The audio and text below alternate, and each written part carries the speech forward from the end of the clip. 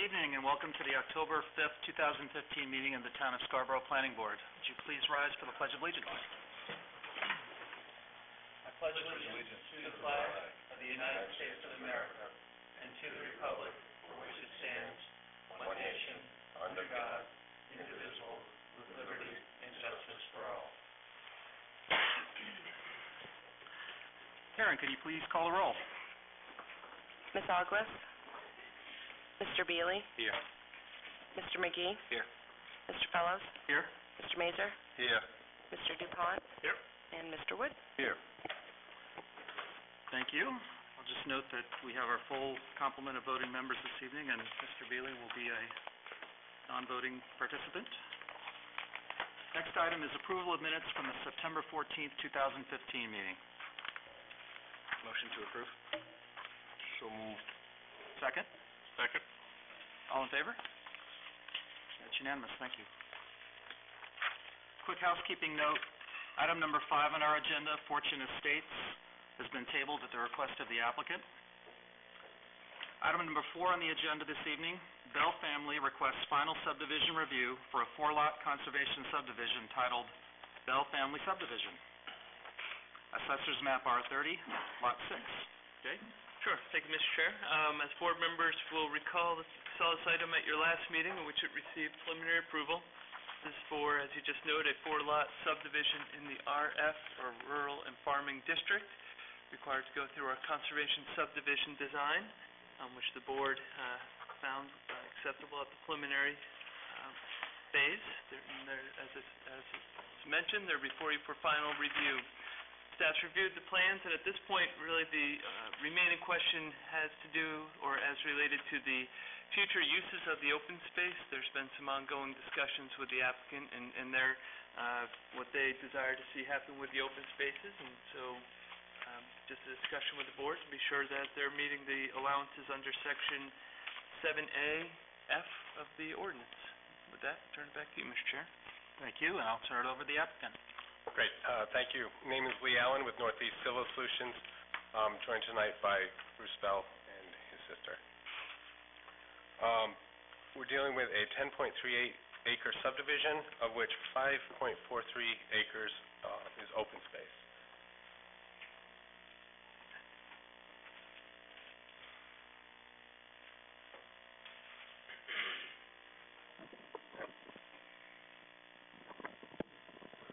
So the big question that has come up is the use of the open space.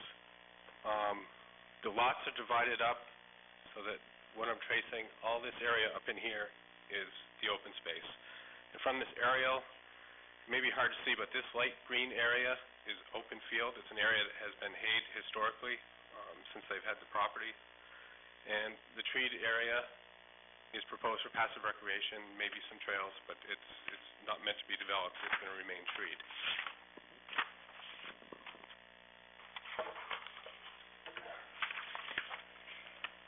So, since haying is a agricultural use, there are 5 standards under Section 7A, letter F, that we need to address.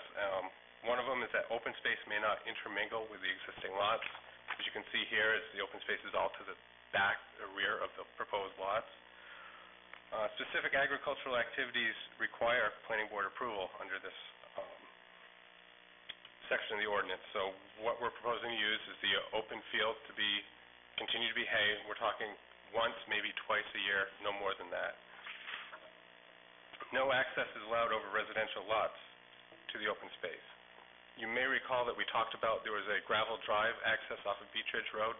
That's how they accessed the land to continue to hay it. That's something that we'd requested not be blocked off so that they could continue to hay the fields. 4D, size and location of buildings in the open space. We are proposing no buildings in the open space. It's to remain as is. And finally, the ownership of the open space. And what we're proposing, and we'll address this with notes and deeds, is that each of the lots, A, B, C, and D, will have joint ownership of the open space. With that, I'd be happy to answer any questions that you might have. Thank you. Roger, would you like to start off? Well, I I think you've answered, some of the primary questions. One of the other things that staff had was about the notating where the open spaces were, like the stakes and things like that. Now, as I understand, when I read the material, it sounds like every place there's an angle, you're going to have a stake. Right. So the issue with that was staking places where there was wetlands that would be, the buffers would encroach on the lot. So the way this subdivision was designed and laid out, there are none of the buffers encroach on the lots. Some other previous conservation subdivisions, you'd see that some of those buffers would cut into the building envelope. In this case, all the property lines are outside of the buffers. So with that, we don't believe that there's any need to stake for the buffers because they're all outside the building envelopes anyway. And I imagine it would be in the deeds of each of the parcels where all this open space is and everything as well, right? Correct. Yeah. I don't really have any further questions. Thanks. Nick? Did you say that you're going to continue haying the field? Correct. And all 4 of these lots are going to be part owner in the open space, correct? Correct. Who's going to get the benefit of the haying of the field? If one of these lots is sold off, are you splitting the money out of that field? Or how is it open space if you're continuing to use it for monetary gain? Would be my guess. That's a good question.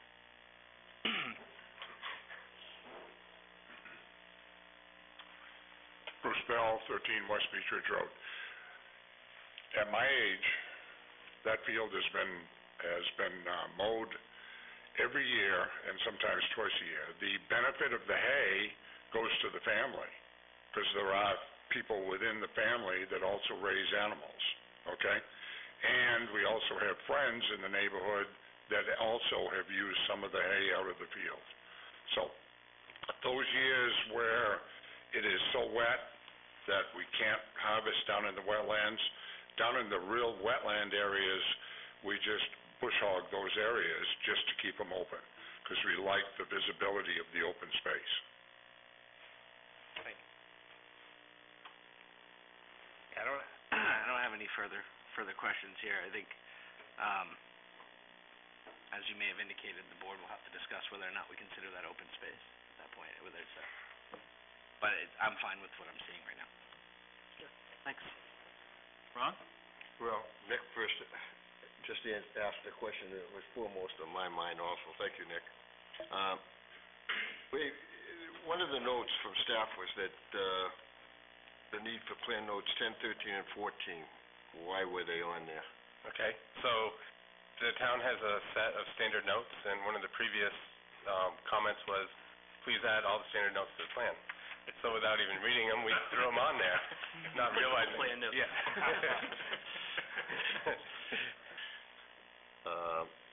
Okay, and we've talked about the no disturb setback, right? Mm-hmm. Okay, and the fire department's okay with your answer to the question? Yeah, so there is a dry hydrant that's about 900 feet up West Beach Ridge Road. We were looking for wet hydrants. We didn't include the dry hydrant, but there is one on West Beach Ridge Road. I think I'm like I said, Nick sort of hit the nail on the head for me, so I'm okay. Thank you, Ron. Looks like our staff is doing some Just in case there's a ordinance checking for us, but in the meantime, John?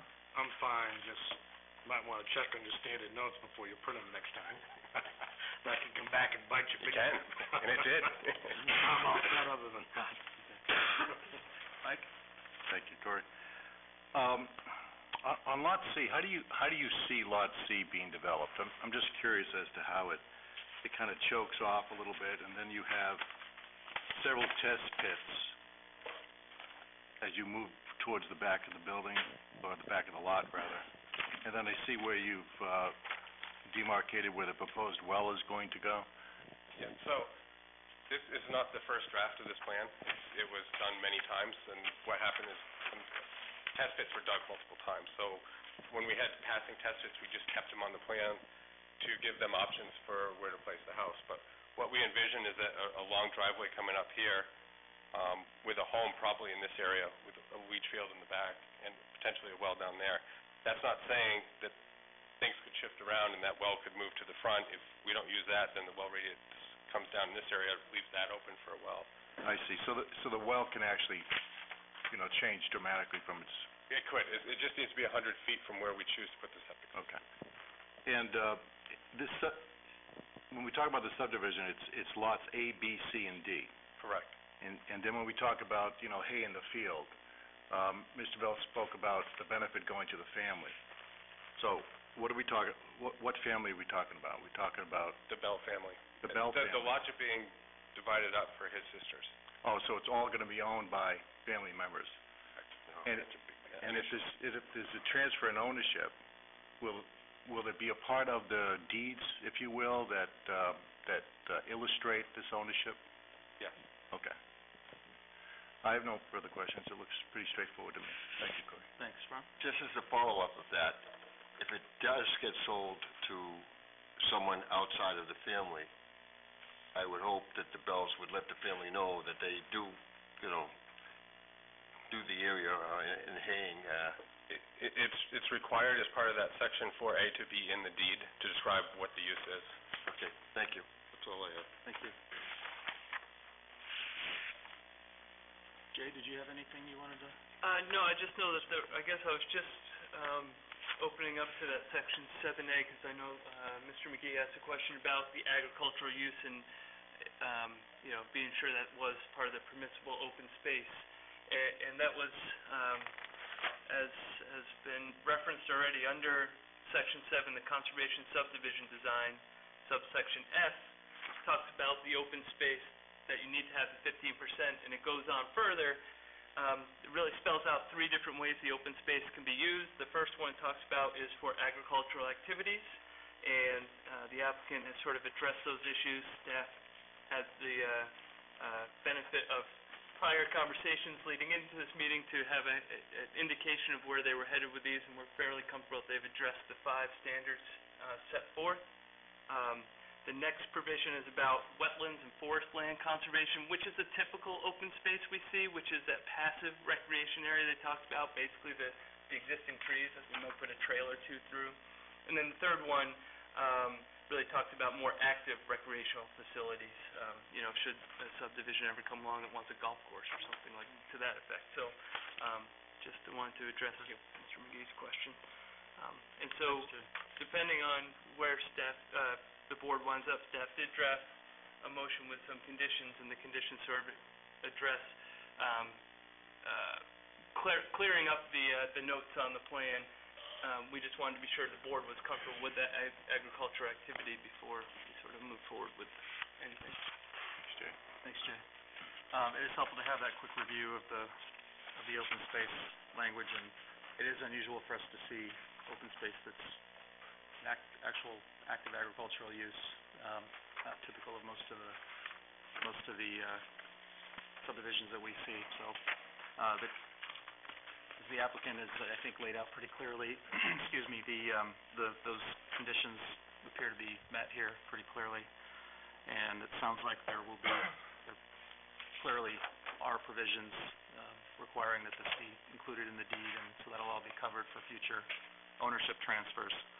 I don't really have anything else to add. I'd like to thank the applicant and the owners for being responsive and patient during this process. And as I think I said last time, a couple of us said last time, we've got a couple of funky-looking lots, but I think we got them to where they work, and I think we've covered all the other bases. So unless anyone else on the board has anything else to add at this point, I would like to put this motion on the table.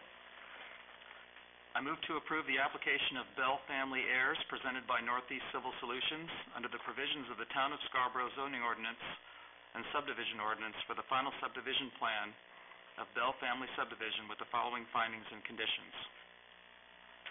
The applicant proposes a 4-lot residential subdivision with access off of West Beach Ridge Road. The residential subdivision is located within the Rural Farming District, RF, and the Stream Protection Overlay District, and has been designed in accordance with the Conservation Subdivision Design Standards. the planning board finds that the subdivision meets the conservation subdivision design standards with an excess of 50% open space to accommodate the preservation of wetlands and agricultural uses, and that the residential lots are designed to meet the space and bulk regulations of Section 7A. In addition, the planning board finds that the subdivision meets Section 4 and 6 of the subdivision ordinance, ensuring that the development meets minimum standards for the protection of public health, safety, and welfare.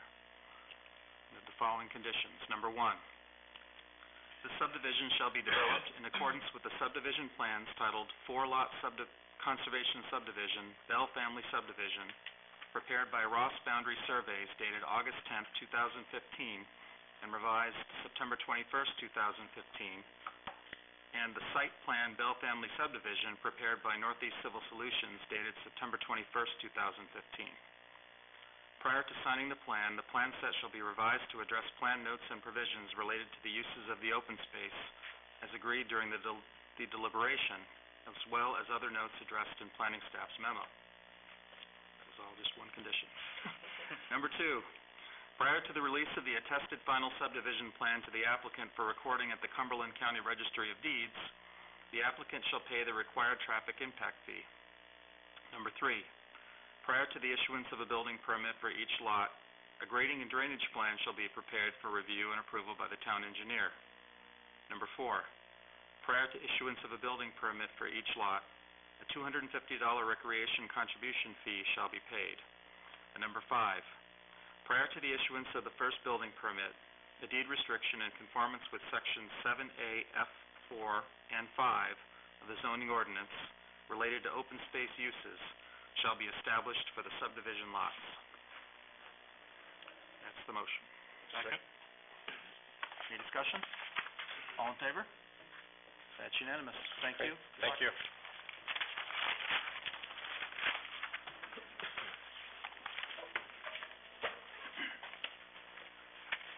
As I mentioned, item number 5 was tabled. Item number 6, Maine Family Eye Care requests a site plan review for 370 U.S. Route 1, Assessor's Map U39, Lot 44. Jay? Give you a chance to get... Thank you. Yep, thank you, Mr. Chair. Let's see, as you just noted, this applicant is before you for redevelopment of a property at 370 U.S. Route 1. The parcel is in the B3 zone and also is encumbered by Stream Protection District. Board members will recall, this item was before you first as a sketch plan in July and its first formal application review back in September.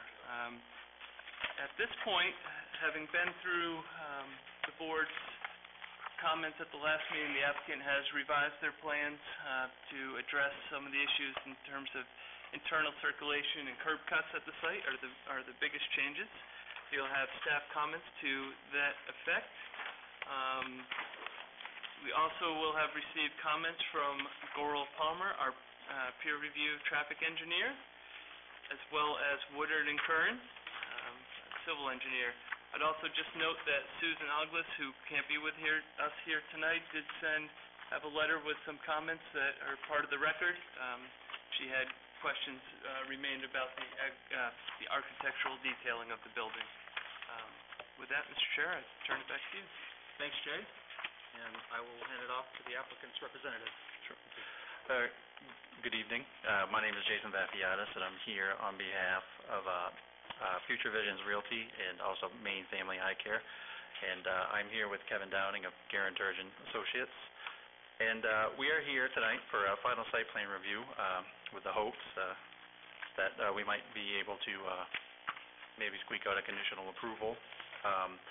The last time we were here, we took your comments into consideration, and I'd like to talk about a few of the site-related components of that, and then I'll turn it over to Kevin for maybe expounding on those a little bit. But we previously, as Jay referenced, we had 2 entrances, and we've now actually we had 1 entrance and 2 exits, so to speak. We've now proposed to close that far right-hand turn only exit and keep all the traffic coming in and out of 1 exit that circumvents anyone trying to make a left-hand turn out of the site and running over the island or going in a long diagonal across there. Since then, the plans you have show an 18-foot access way right here. Since then, we've sort of talked with the town and the traffic engineer, and we're proposing we're going to make that 20 feet. By adding another foot, we're going to squeeze another foot off between the road, and also we're going to grab another foot next to the building to sort of share that extra space. And as Jay may have already mentioned, that it will require a waiver for the 15-foot landscape island between development and Route 1. But we do feel that that's the best design sort of to allow for snowplow removal, sort of ease and people going back and forth, should two cars hit, well, hopefully not hit, but should two cars pass simultaneously in front of the building. And also we had a few board comments about sort of a parking space that was so close to right turning traffic coming in from the northbound lane, and we've actually squeezed that back down away from the site, sort of give it a little more room to breathe, and any vehicles coming in and out of here, a little extra room there. And I think that is sort of the majority of the site changes. Part of the parking sort of shifting is that we've grabbed more green space along this stream bank edge out here, and we've maintained the same setback that we previously had on this side. And if there's any questions on site or stormwater, I'd be happy to take those now, or I can turn it over to Kevin, and we can get to the landscaping and Yeah, I think we'll stuff. listen to the whole presentation and do it all at once.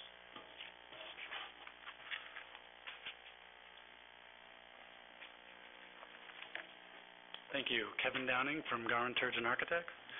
As Jason has mentioned, we revised the site quite a bit. As he mentioned, there's now only one curb cut. The internal circulation is much more clear. That front access aisle, we propose to have at 20 feet, not 18. We did move the sign as part of our site redesign. We couldn't keep the sign where we had it before, so you'll notice the sign has been relocated. It still encroaches over the typical 15 feet off the right-of-way or property line by 5 feet. You guys allow for that in your ordinance as long as the height is also reduced. And we've accounted for that in the plans. It should be fairly clear on the site, on the sign drawings.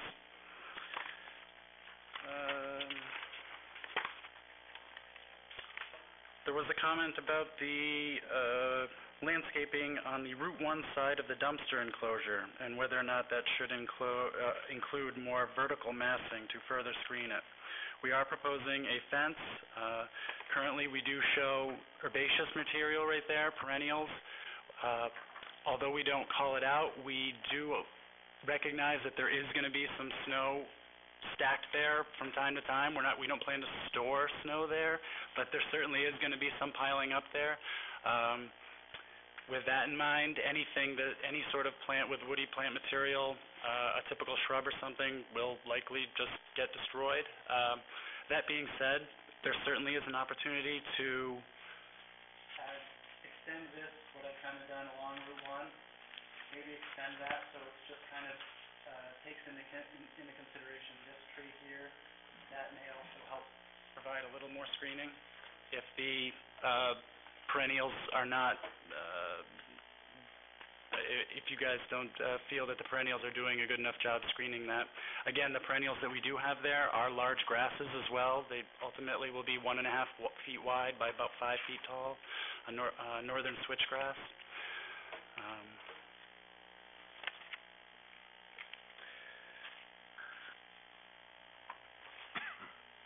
There were several comments also about the architecture, kind of gone round and round on that.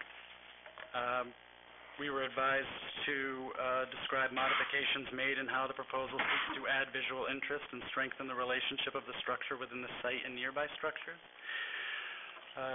We've added parapets and floor-to-ceiling windows at the corners to help visually establish that there are two separate units. We feel the consistency of the window rhythms and facade materials across the Route 1 facade establishes the building as a whole.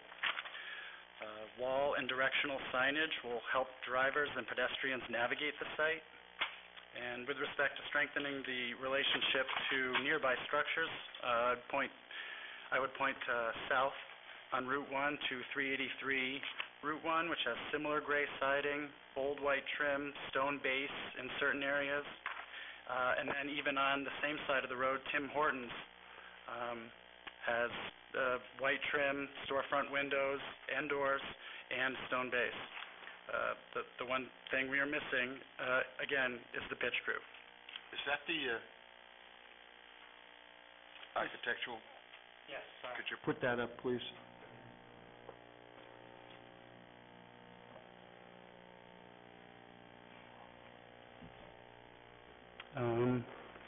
We certainly appreciate the board's comments and recommendations, and I think we've tried to demonstrate that we've taken those to heart and made changes. With respect to Board Member Augus's slippery slope argument, I guess I don't feel necessarily that we're getting away with something, nor that approval would lead to an invitation to disregard the guidelines.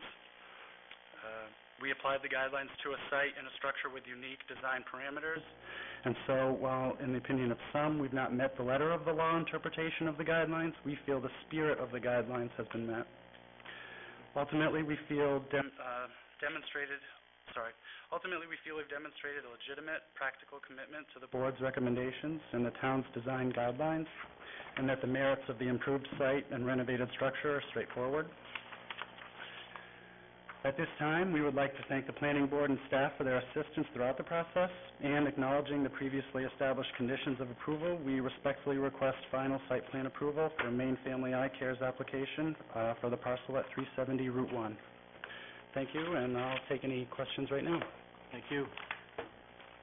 Ron, would you like to go first? No, why don't you have somebody else go? I'm still working on a couple of things. Thank you. John, how about you? All right, just a couple things. You answered this snow storage thing, which was a question of mine. And have they dealt with the grading in the back of the building? Have they given you sufficient data on that as far as elevations and...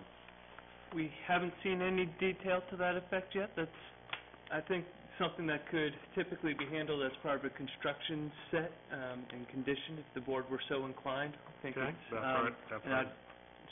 that's where I was headed with that. Okay. The other one was the paved drain system, which I looked at that, and that's pretty interesting.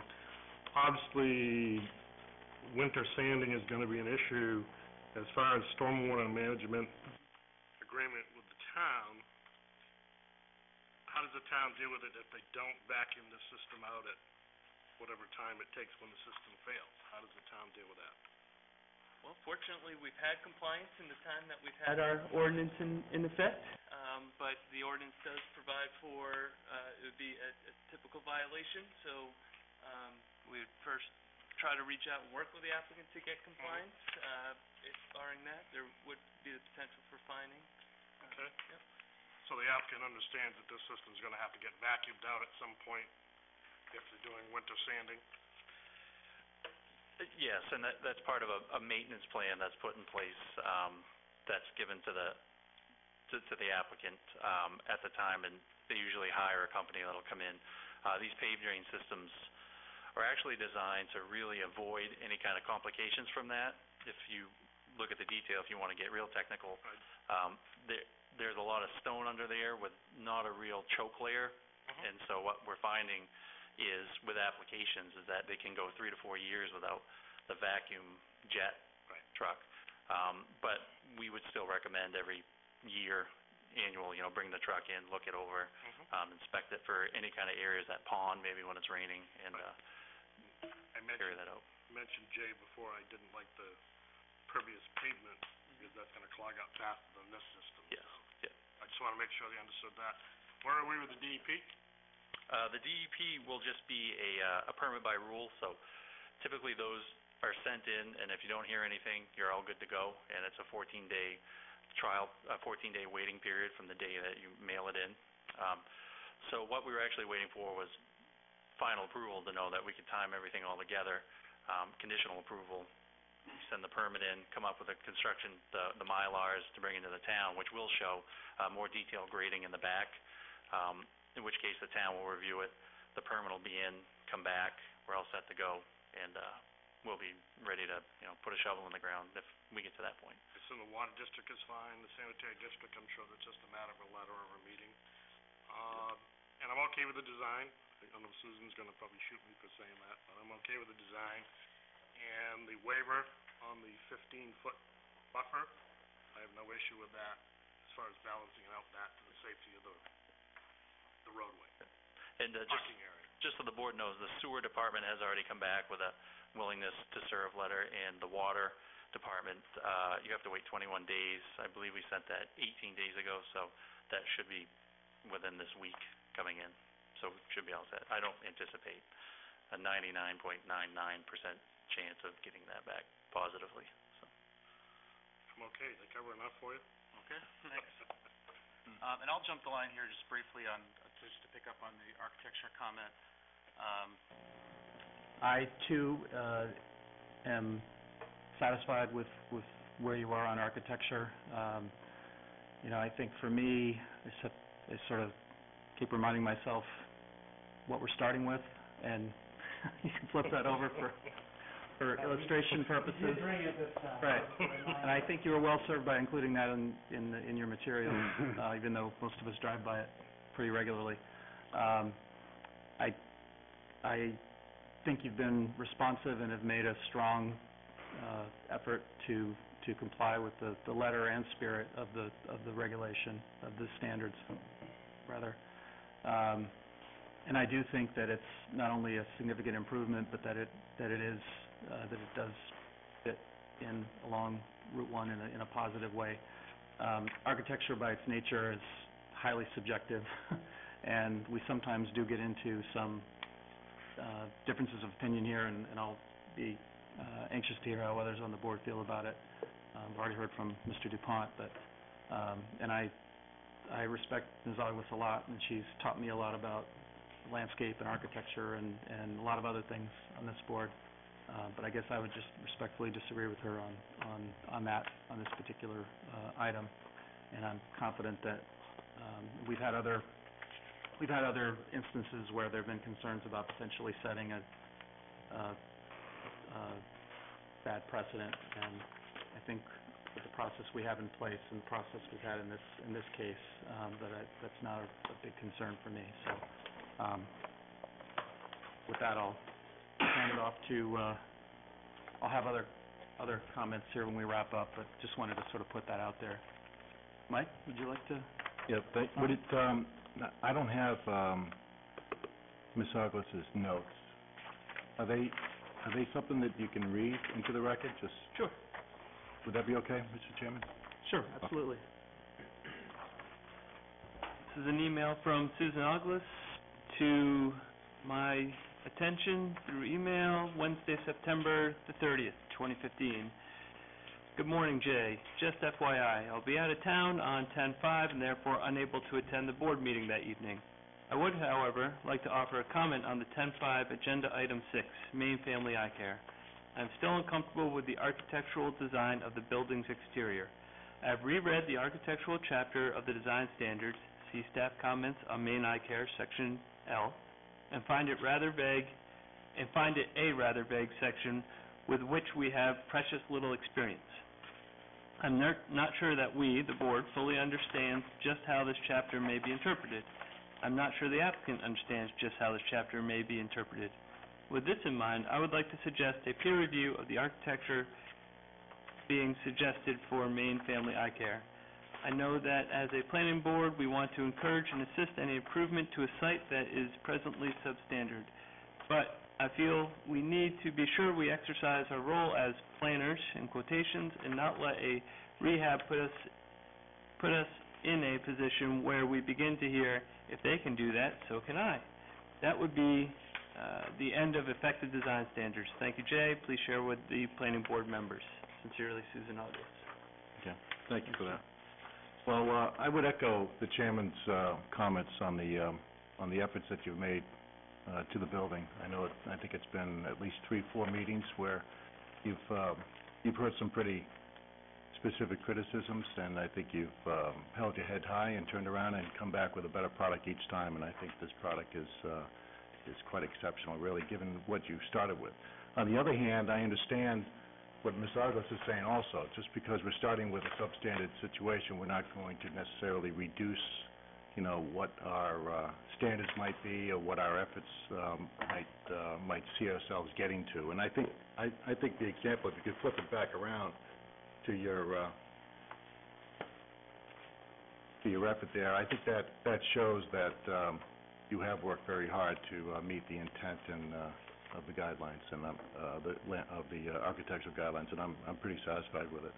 There's been a lot of little details that have been added over the last several weeks that I think goes a long way to make that building quite acceptable along Route 1. And I think most of us would like a pitched roof, certainly, but we understand that it's really impractical in this sense. So I'm in favor of it. And the landscape seems very robust.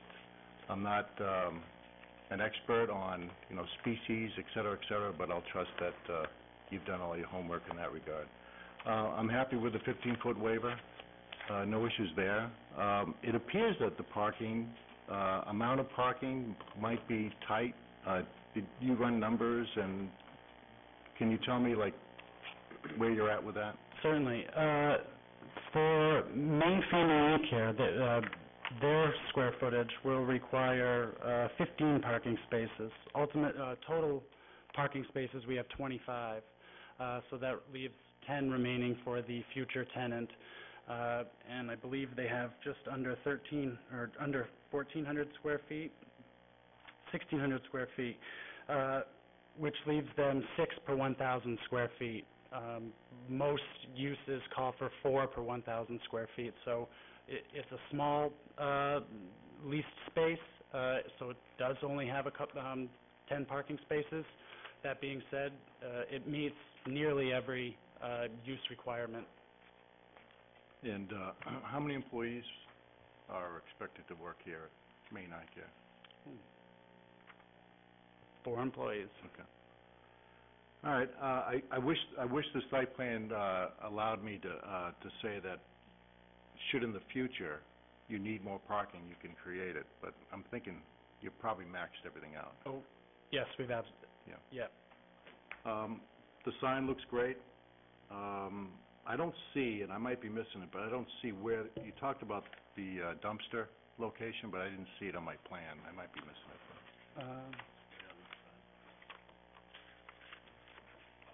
Is it the 10 by 10? The dumpster location now is at the far end of the parking lot to the north. Okay. And you're going to fence that in? That's correct. There's a dumpster enclosure detail, I believe, on one of the detail sheets. Yeah. Okay. All right, I don't think I have anything else. I like the one ingress, egress sign. I think you did a great job with the building, and I'm in favor of final approval tonight with whatever conditions the board sees fit. Thank you. Thank you. Thanks, Mike. Nick? Thank you.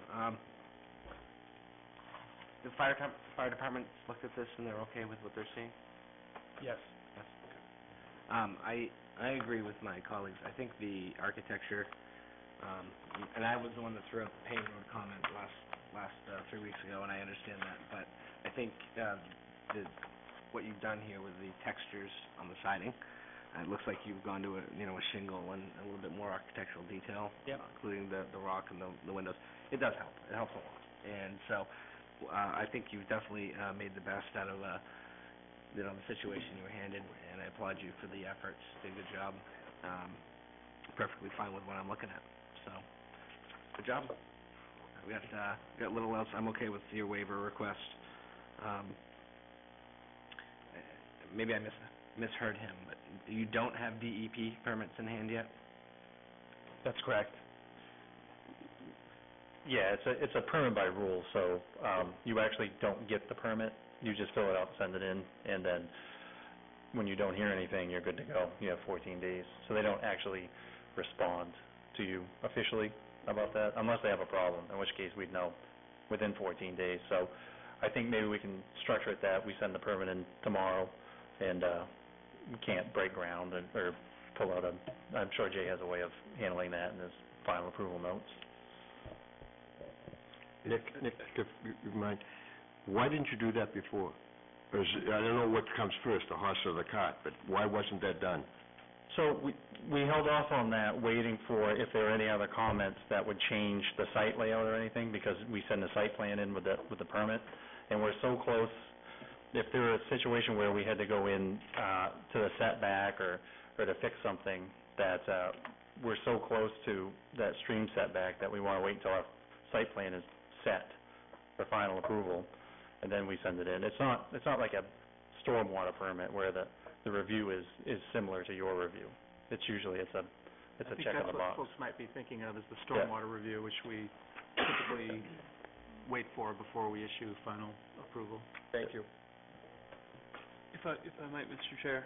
Sure. Just so the board and folks in the audience know, that the town does receive, when an applicant does submit a permit by rule application to DEP, our code office is actually receives a copy of that, prints off a copy, and puts it in a notebook. So we are familiar when those are submitted.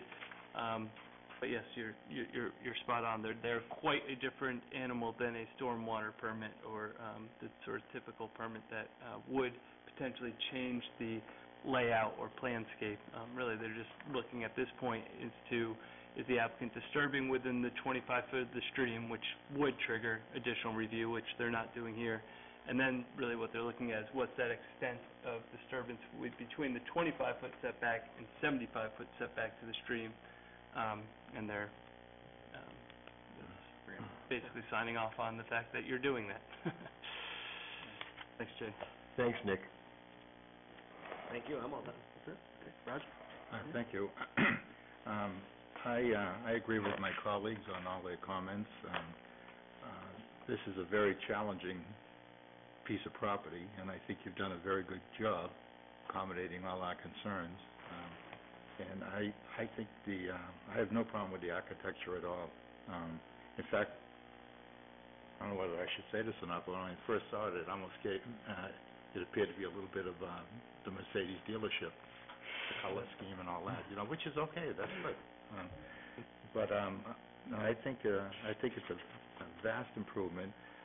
I know for years people often wondered what would ever go in there, because of the restrictions, the limitations of the parcel and everything. And so I think you've done a terrific job in accommodating all our concerns. So good luck. And I'm just kind of curious, any timeline for getting anything started? Assuming everything gets approved? Yeah, hopefully this fall, I believe, yeah. Okay, good.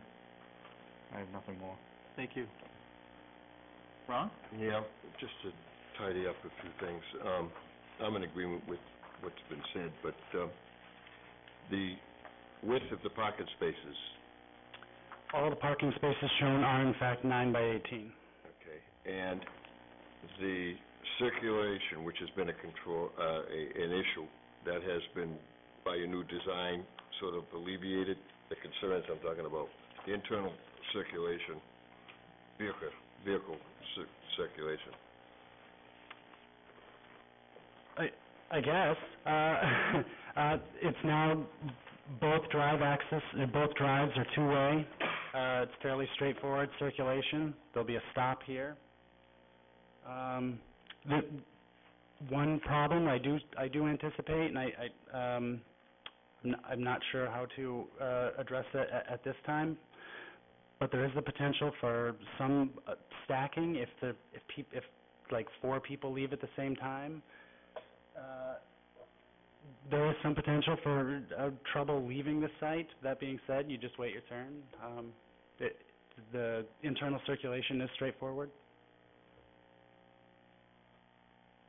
And in light of that, Jay, this is to Jay, is it supposed to be 20 feet this way, and they're going for 18 feet? The width of the two-way drive access, that was one of the confusion points. When they resubmitted, the design team came up with 18 feet, I think, trying to be as respectful as possible to the 15-foot streetscape. Part of that discussion is, trying to maintain as much of that as possible. Then when the traffic engineers got their hands on it, and other folks with other design considerations said, well, that additional 2 feet, 20 foot wide, really functions better for two-way traffic, particularly when you start to think about any snow that might accumulate along the edge of the roadways, that can start to narrow things up. And certainly our fire department's concerns with maintaining a 20-foot fire lane access. So I think the design that they're talking about makes sense. Certainly, as was just handed out, if the board's so inclined, staff drafted a motion that does have a condition that we'd see a revised set of plans before they get a building permit. Okay, and you mentioned the HVAC would be in the back. That's correct. Is it going to be totally hidden from Route 1, or will there be some sighting? We anticipate it to be completely hidden. You can see our pads back here. I mean, it's in the back, behind the building, outside of the setback. Rather than even kind of deal with any roof issues, we decided that would just be an easier solution for multiple reasons. Okay. The sign for Jay again, that they show us, that meets the standard? Yep. Okay. Yes, I met the standards for a freestanding sign. I think I've had enough. Okay. Thanks, Ron.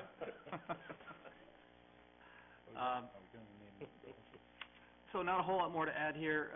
I'll echo those who've commented on the what I think is a very good outcome, given the constraints, starting with the site layout, the circulation, the ingress and egress.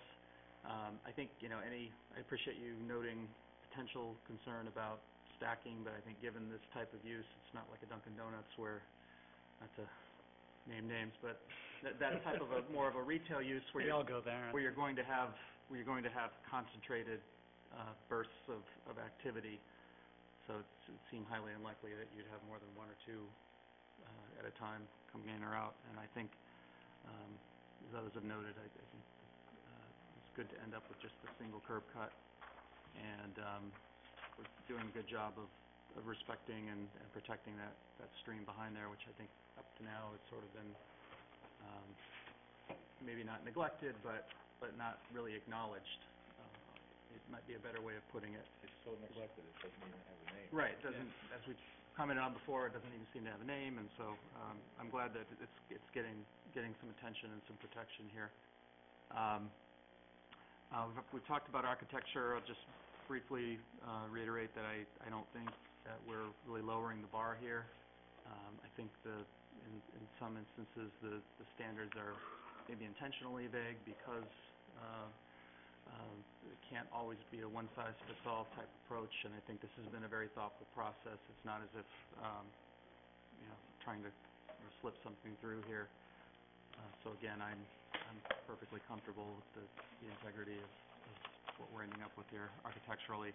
Likewise, I'm good with the landscaping. I think there's clearly been some thought put into that, and I'm not an expert either, but I think we appear to be in good shape there. I'm fine with the waiver for the streetscape buffer, and just generally pleased with where we ended up here. I think we ended up with a good project. So with that, I would just hand you that one. Sure. Slightly revised. I just think the town should be responsible for naming this stream as part of this process.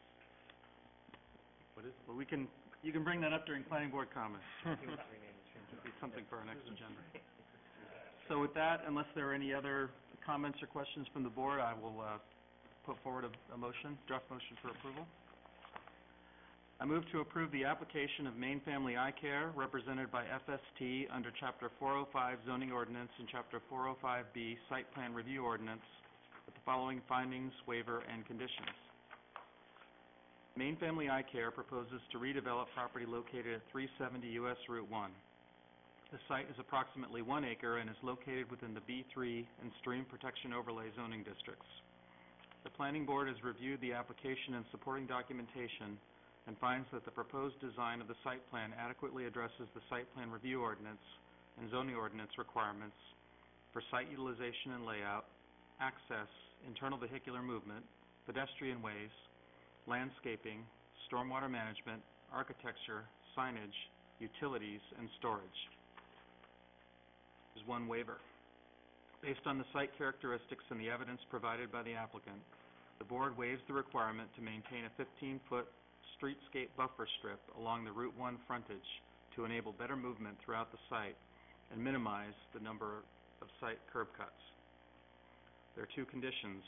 Condition number 1, prior to the issuance of a building permit, the applicant shall A, pay traffic impact fees, B, execute and record the maintenance agreement required by the post-construction stormwater infrastructure management ordinance, C, provide revised plans to address comments in planning staff's memo related to parking stall width and plan notes, D, provide a plan to address issues related to the grading details described in Woodard and Kern's memo dated September 30th, 2015, item number 2.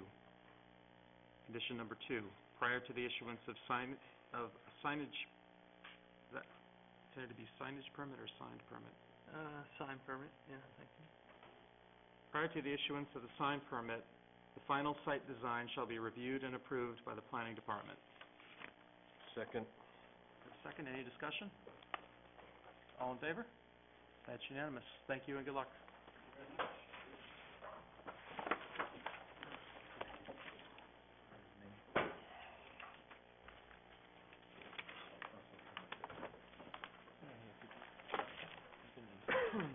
Item number 7, Comfort Keepers requests a site plan review for amendments to 253 U.S. Route 1, Assessor's Map U43, Lot 3. Jay? Yep, thank you, Mr. Chairman. Let's see, this is the first time the application is before the board. The applicant has been before staff for a pre-application review process, so they did have the benefit of responding to one series and round of staff comments and town engineering comments, to which you should have before you for your review. As you noted, this is for the redevelopment, or really for more of an expansion at 253 U.S. Route 1. The applicant is seeking to put about an 1,100 square foot addition on the existing building, as well as add 24 parking spaces to the existing site.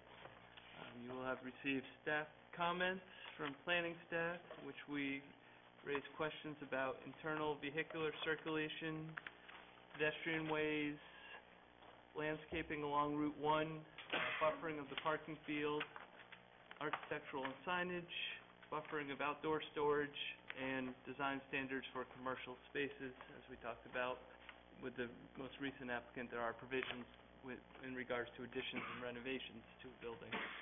In addition, you will have received comments from Angela Blanchette, the town's engineer, with some thoughts in terms of potential conflicts or concerns for potential conflicts in the transition of the parking fields, as well as long-term maintenance of stormwater facilities and potential conflicts with snow storage. With that, Mr. Chair, I turn it back to you.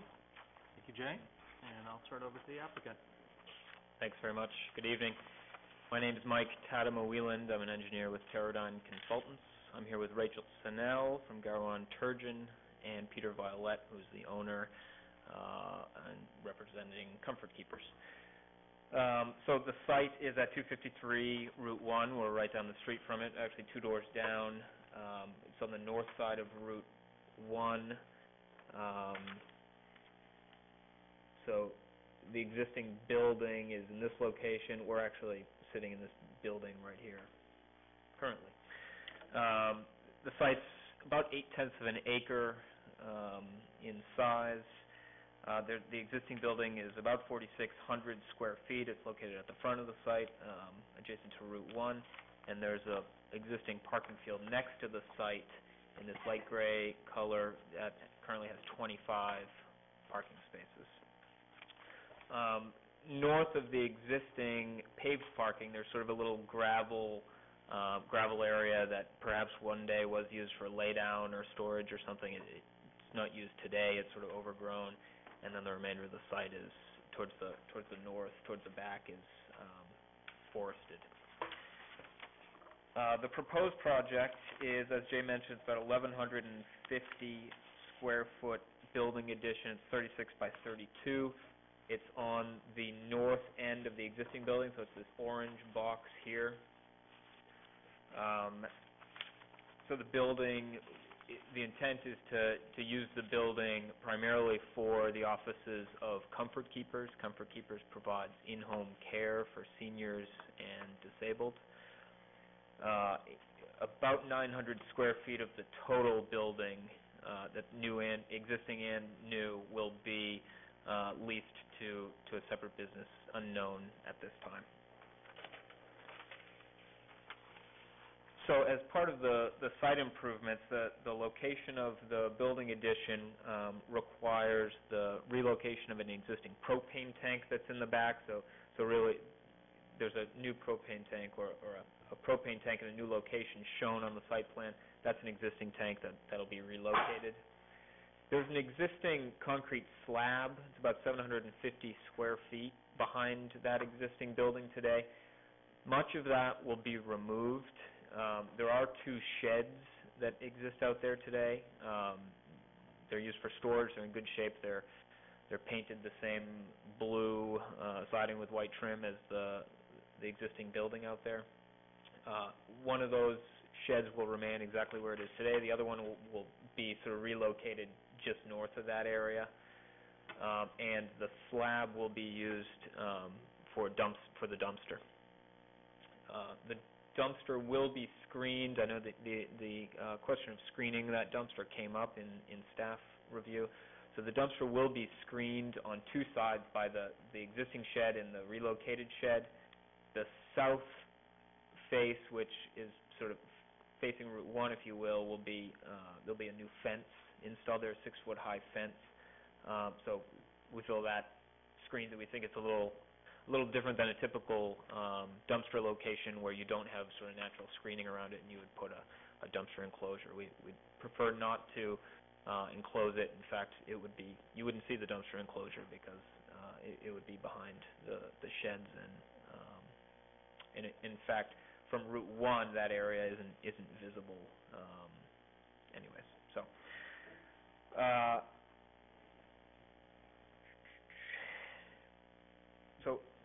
the other sort of big piece of the site improvement is the parking expansion that'll take place north of the existing parking.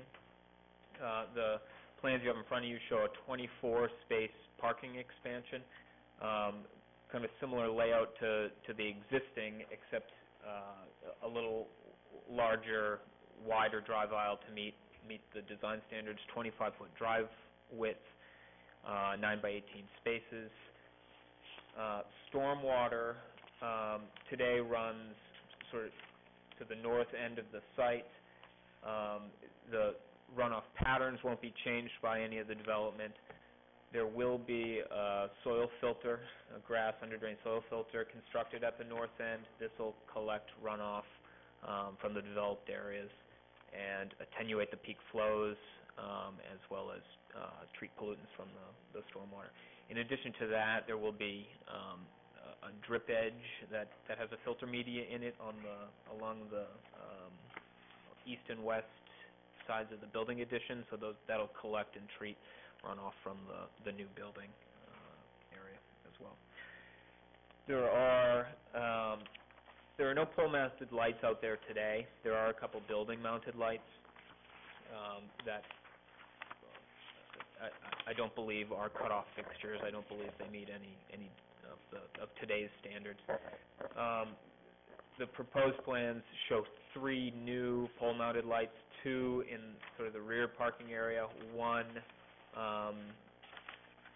sort of near the end of the existing parking area at the north end, and then there'll be 2 new building-mounted lights, cutoff fixtures. All the lighting will be LED and meet current standards. The existing lights on the building will be replaced. They'll be removed. So lighting will be brought up to standard for the whole site. So as Jay mentioned, there were some outstanding staff comments, and really the way we see them is that there are three big ones. They have to do with sort of accessibility of a couple of the parking spaces or safety of the parking, the addition of impervious area, or is there anything we can do to reduce the amount of impervious area we're proposing, and then pedestrian access, site access. So the rendering I have here sort of shows our efforts that we've made to address those comments, and I'd like to go through those now with you. So on the plan you have, there's a parking stall, the first parking stall on the right in the new parking area. That was greater than a 90-degree turn on the plans that you have in front of you, and there was concern that it would be kind of a difficult space to get into for people. So that space, we've looked at that. We agree it wasn't the best parking space, and so what we've done is eliminated that space. The landscaping has been sort of pushed back from the edge in that area. Will be used for snow storage as well as some of the other areas around the site.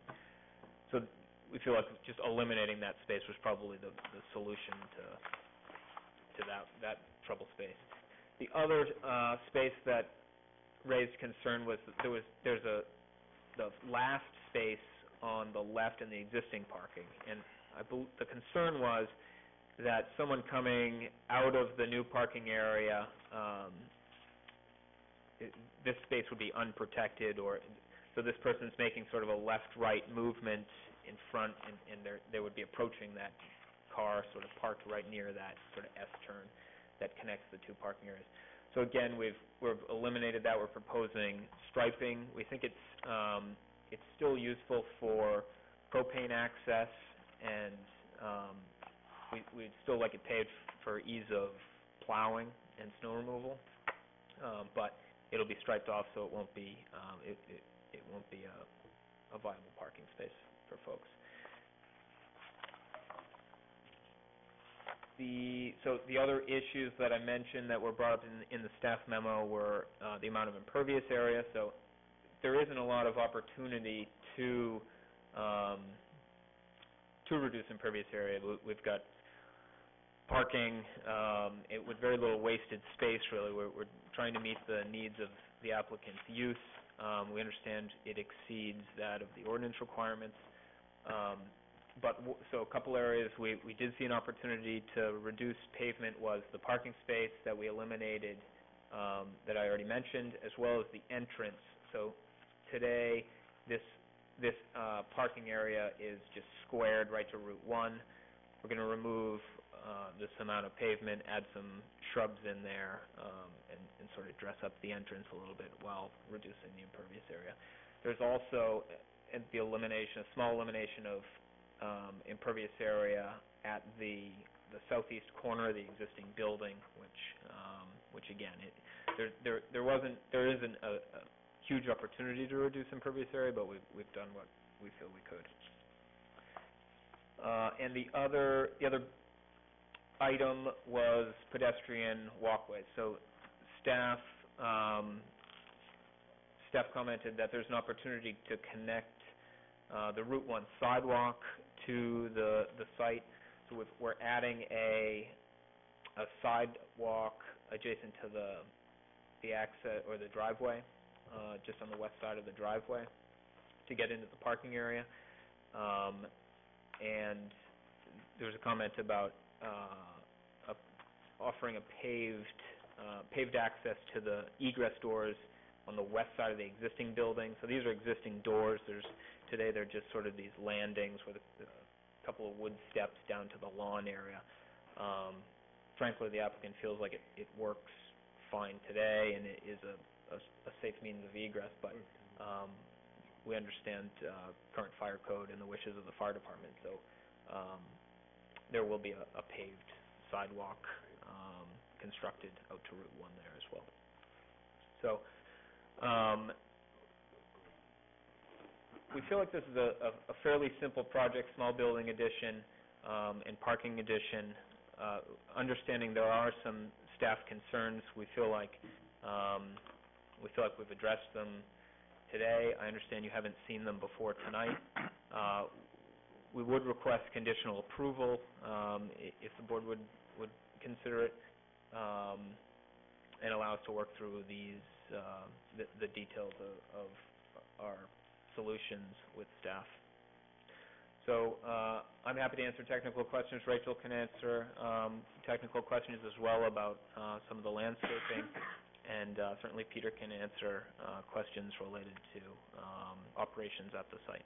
So, thanks very much, and we're happy to take your questions. Thank you. Before we go to board discussion, we do have the opportunity for public comment on this item.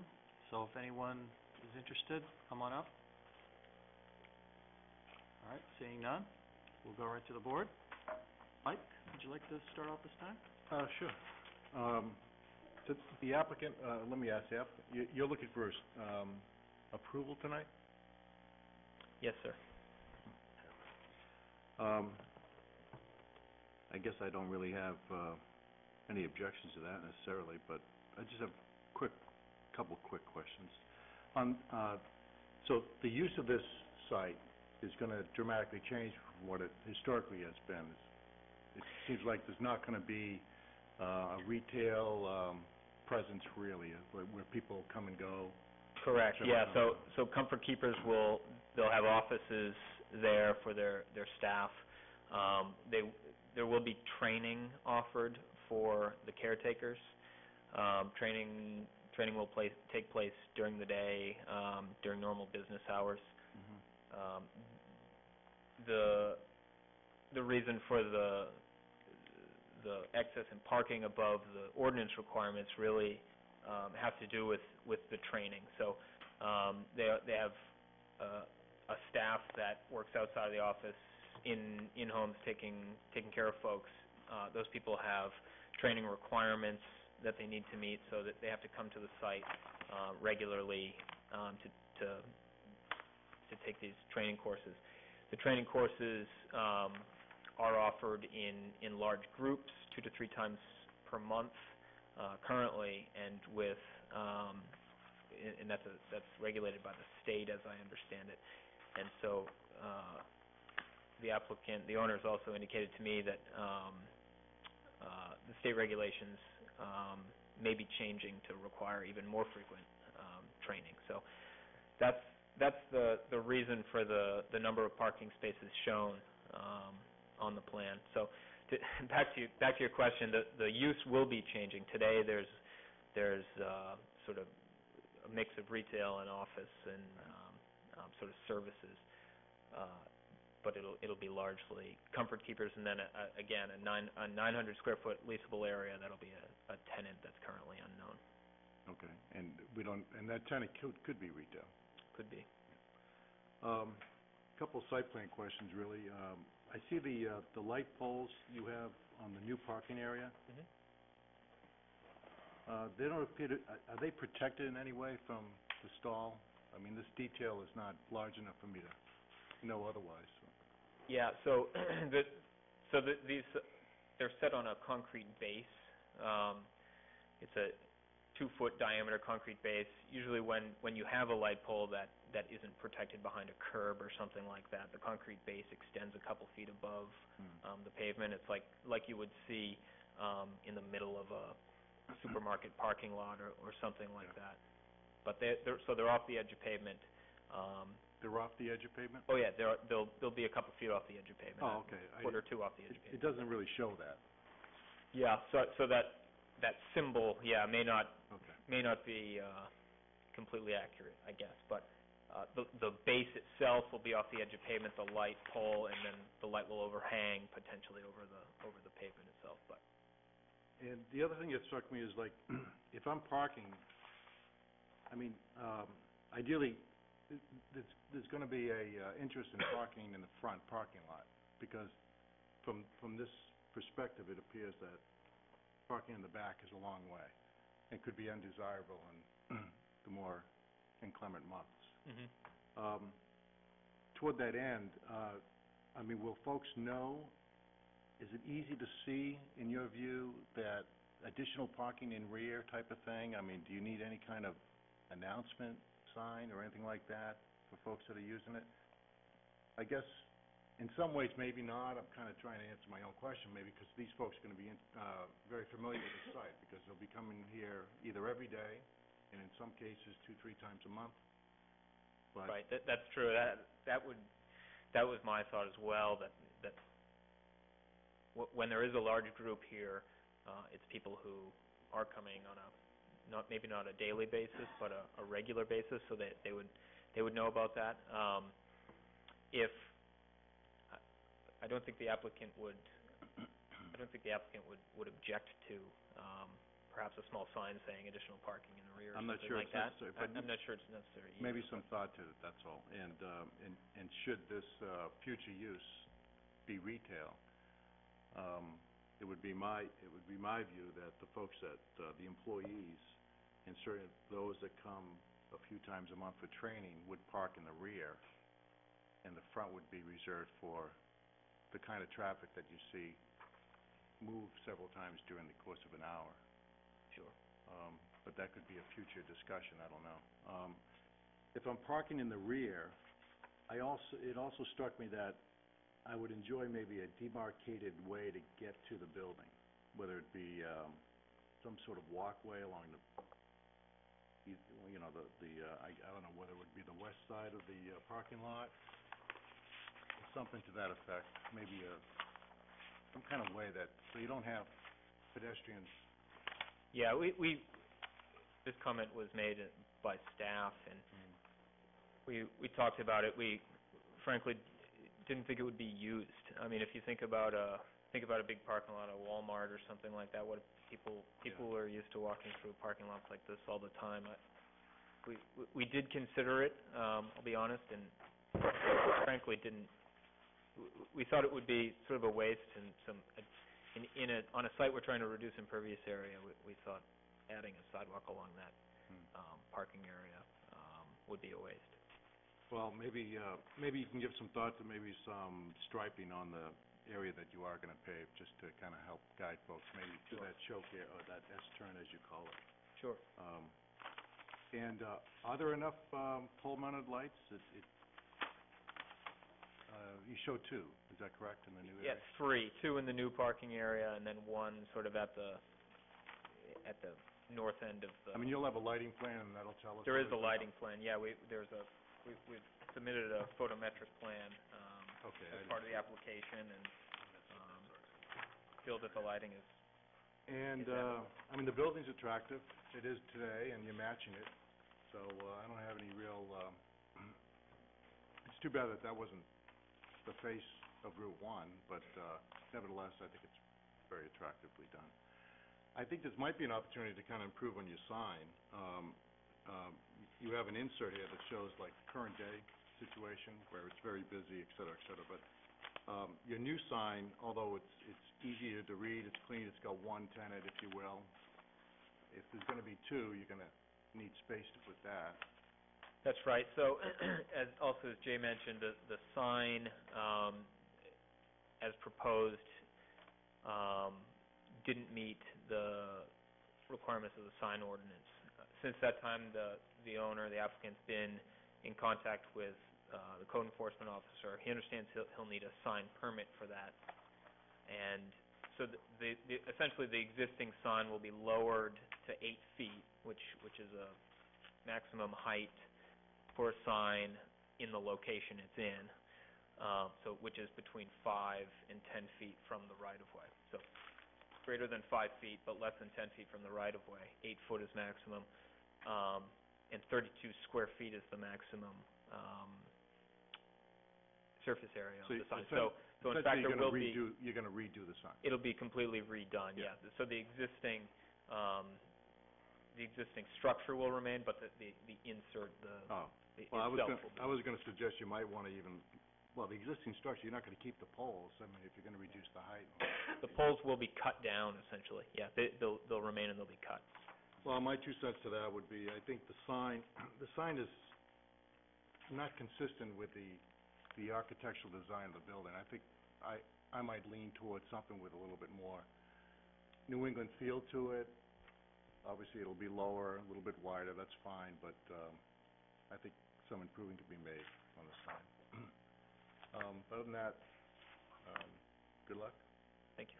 I think it appears that the issues, anyway, from my perspective, seem to be very easily rectified. Thank you, Mr. Chairman. Thanks, Mike. John? I'm pretty good with the project, overall. Just a couple of questions for staff. Stormwater, are we okay with this retention pond and the runoff in the back parking lot? Yep. All slopes in that direction towards the high school, so to speak. Yep, the town engineer provided a memo. She's comfortable with their design. The one issue that was raised was concerns for potential for snow storage to be pushed into that area, because that would then push all the gunk that's sitting on top of the parking lot. So the recommendation was to put up some type of barrier that might limit. And should we consider that swale, there seems to be a little bit of room, from at least the drawing I'm showing on the swale, there seems to be a little bit of room that you could actually expand that a little bit towards the, I guess would be the west. Yep. But considering the storm we just had recently, you might want to consider kind of expanding that a little bit. And I would like staff to take a look at that.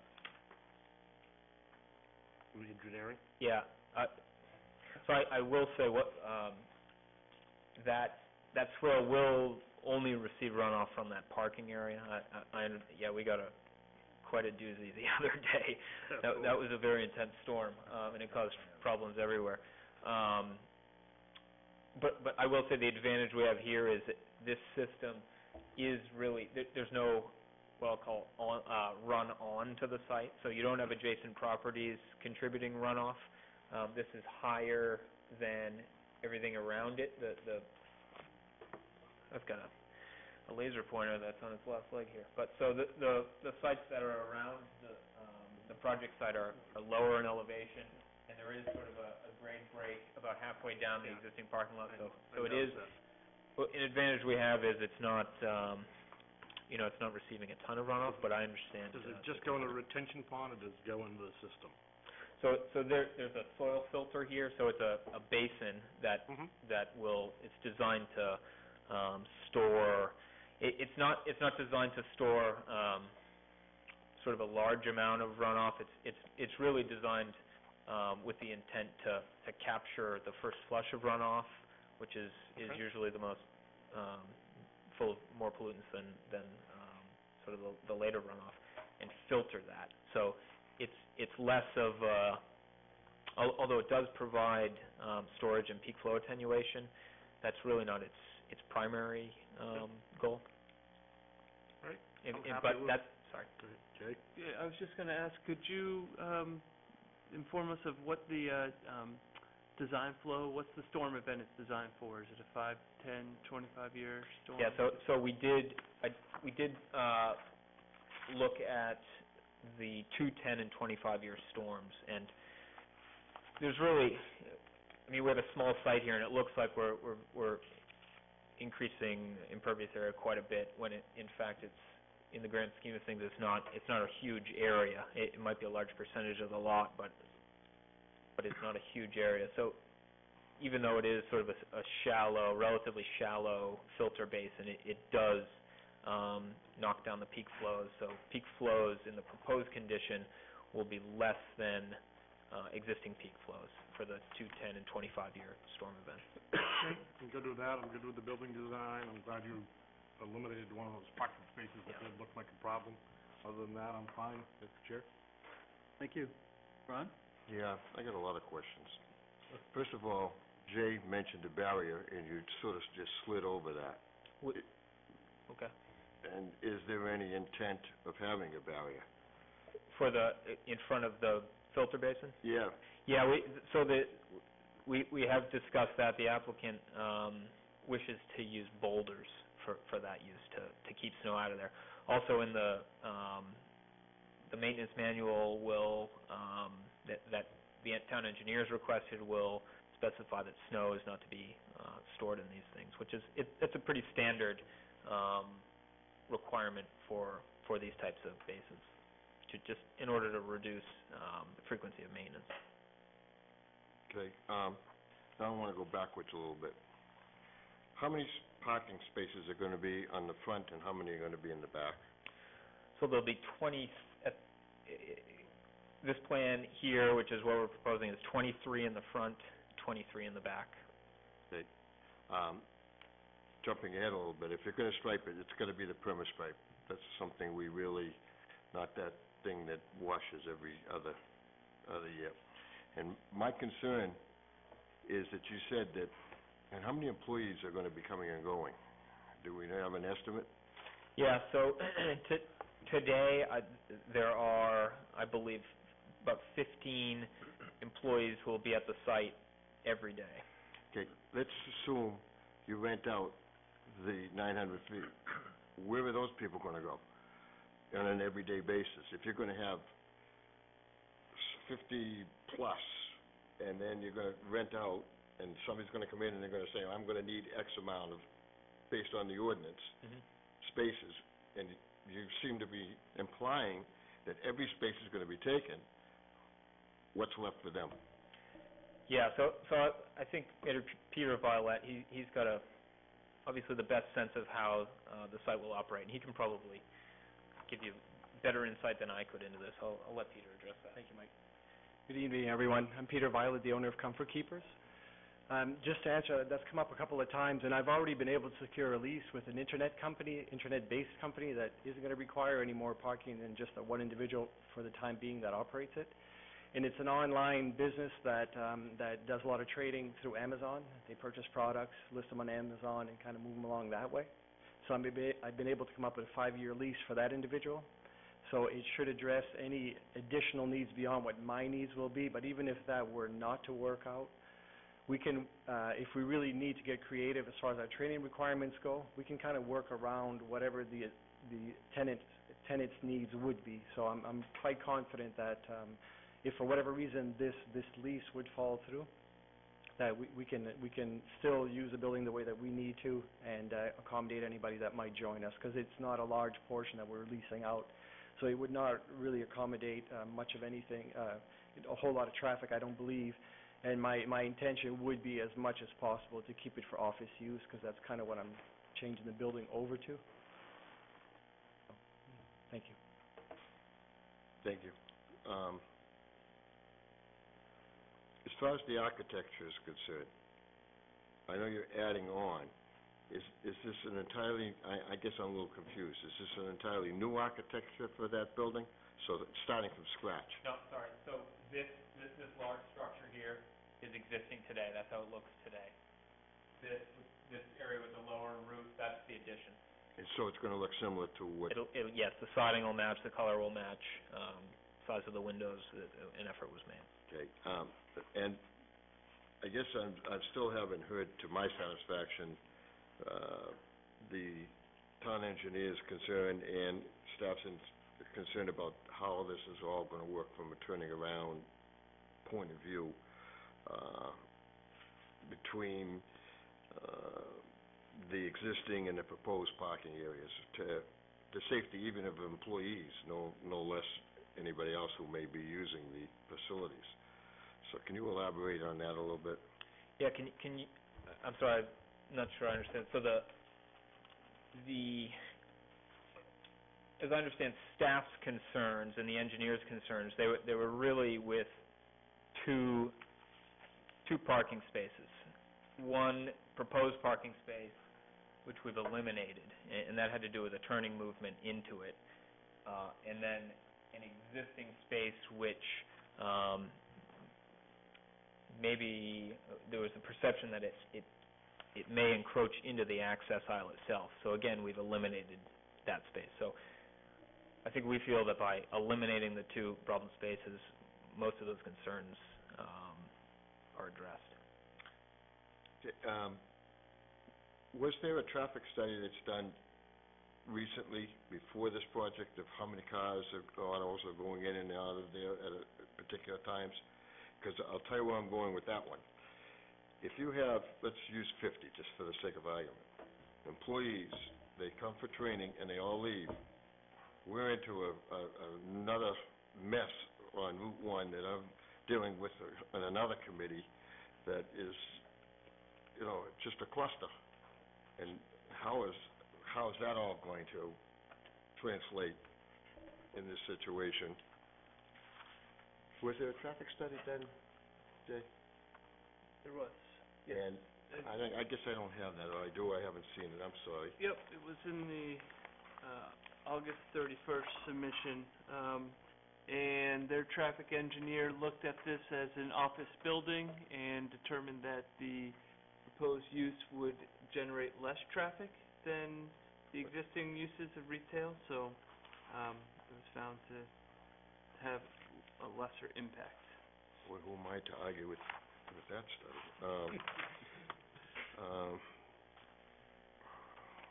What else did I have? Oh, we haven't talked about any landscaping at all. What's that going to be about? Sure, thanks. I'll give a brief overview while the landscape architect is sitting over here, and hope I don't make a fool of myself, but certainly if you have questions for her, she can answer them as well. So there's quite a bit of existing vegetation out there today. Alongside the eastern edge of the existing parking lot, there are some significant deciduous trees. Out in front of the site, there's an existing deciduous tree and some significant sort of shrubs in front of the building, sort of a mix of evergreen and deciduous as well. The two new trees will be added within these landscape areas between the existing and the proposed parking field, and then some screening plantings will be installed in the area of sort of the propane tank. So today that tank is screened with yews, and the propane tank, frankly, is not visible whatsoever unless you go around to the side of it and actually look from the back. So the proposal is to use that same planting to screen the relocated propane tank. In addition to that, there are a couple more sort of flowering shrubs at the back of the addition, as well as another evergreen bush as well, or maybe it's a small spruce, a dwarf spruce or something like that. So again, that was sort of the engineer's overview of landscaping, but certainly Rachel can give you a little more detail if you'd like. Question for you. Are you happy with that kind of screening because you had other comments as far as the propane tank is concerned? Yeah, so I guess I think it's helpful to understand what the existing landscaping around the propane tank is and how that will function for the board to consider. But I think more maybe one of the bigger issues that staff just identified, and looking at the grading plan, it appears that there's going to be a lot of regrading right up basically to the property lines. And the plans sort of show the squiggly lines of existing vegetation, but we don't really have a nice, clear understanding of what trees actually exist along to help at least break up the visual, the massing, if you will, of the back parking lot. Because as you can see, sort of as you get back there, there's a lot of parking going on. You're really starting to get into it, a lot of paved area with what's happening not just on the site, but particularly around the site. So just really trying to understand which of the existing trees, because there are some, as was mentioned earlier, some very significant trees back there. It wasn't clear, based on my review of the materials, what would remain, what would necessarily go, and what would that mean in terms of having any landscaping in the area. So that was, I think, more... So I can touch on that a little bit. So we did make every effort in grading the site to reduce the footprint of the grading and to maintain as much vegetation as possible along the edges of the property, while still accomplishing what we set out to do. So that's how we arrived at what I'll call the proposed edge of trees, or the proposed tree line. The site doesn't offer the shape of the site doesn't offer a lot of ability to get creative with the design of parking when you've got 18-foot long stalls and a 25-foot drive aisle. You're pretty much fixed with what that width is, and then your grading constraints from there pretty much dictate where the edge of clearing will be. So, really, that said, I think the applicant would agree in saying that they're going to preserve as many of those significant trees as possible while still being able to construct the improvements. So short of I don't know, a tree survey or something like that, I'm not sure what else could be done, and I'm frankly not sure what that would what the goal would be there, but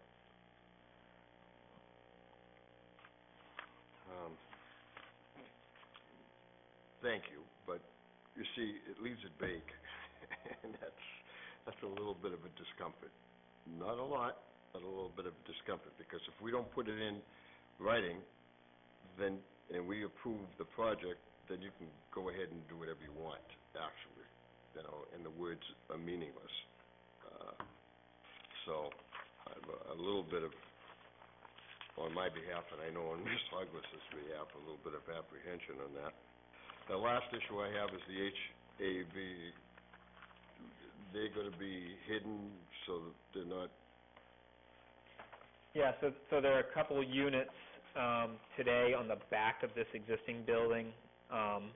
One of them will need to be relocated, so it'll be relocated sort of in the northwest corner at the back of the building addition, and it'll be screened with shrubs there. Okay, I've said my two pieces, Mr. Chair, thank you. Thanks, Ron. Roger? Thank you. I thought you were going to him next. Gotta keep everybody on their toes. Okay. I'm a little confused on the yellow building and the orange building. I was under the impression that Comfort Keepers was going to be in the yellow portion. They're not. They're going to be in the orange? They're going to be in both. They're going to be in both? Yes. Oh, okay, all right. And the other thing regarding the training, and this probably he could answer this Probably, better, yeah. but how many times, like during a month, will you have all your trainers coming down, the trainees coming down? That varies, but typically it can be 2 to 3 times a month for the largest amount of people coming in. But we have ongoing applicants who come in for employment. That's an ongoing thing that happens daily. We can have several. But as far as the largest number, you might probably 2 to 3 times. And what I plan to do with that, because I'm going to have a significant portion dedicated to what I call a training facility, which is going to be kind of the hands-on for people to come in and really enhance our training beyond what we're doing now. I'm going to be opening that up to as a community service to the public. So I don't expect that I'll have 20 people at a time taking advantage of that, but I'm hoping to set up a program where maybe we can encourage maybe the high school juniors and seniors to come in and kind of go through our same training program that we are offering to our caregivers as we train them, and also to the general public, a little bit like SMA has right now, what they call the Savvy Caregiver courses that they put on. So we're hoping to develop that as just being a good neighbor to the community. So it will increase, again, that's why that parking area is really important, that we don't limit to what we can do with the building, because we did not allow for enough parking to do our own work, daily work, but also to, as I said, to open this up a little bit to the community, which is, again, what the ultimate goal is. Okay. And all the training will be done right on site there? Yes. Yes, we have 2 offices. We have one in Kennebunk as well, but all of our training happens here in what we call our home office. This is our central base right here in Scarborough. Is this for the whole state? No, we cover, it's franchise. Okay. We have 2 franchises, but we operate out of a central location, which is right here in Scarborough. We've been at this for 8 years now. And even though we have a physical location in Kennebunk, we do all of our hiring, our training right here on site. So that's why this building is really important to everything else. And to answer your question, we go from Freeport to Kittery is the area that we cover. Okay, good. Thank you. Actually, the other questions I had might be better addressed to Jay, and they pertain to the fire department's request for paving. Mm-hmm. Now, does it have to be paving, or could it be like pavers or something like that? Because apparently it's not an issue right now. And it doesn't meet code right now, so they do require that you have a paved pathway from all egress doors. It doesn't, I know the applicant right now has it running to Route 1, it could run back up into the parking field, so long as it connects and basically needs to be maintained throughout the, so The winter, nice, yeah. winter. But it has to be paved, it can't be pavers, like those, I guess I would have to defer that question to the fire department. Okay. Then, regarding that though, you had mentioned you were gonna have that going out through Route 1. I would suggest you have it wrap around the building, otherwise you'll have people walking, if anybody's walking on Route 1, which I don't think many people are. If they are, they might end up walking up and knocking on the back door. So, just a thought there. And on the light stanchions in the parking lot, I understand what you said, it's gonna be on a concrete base. Are there gonna be, what do they call those things that, those concrete protectors?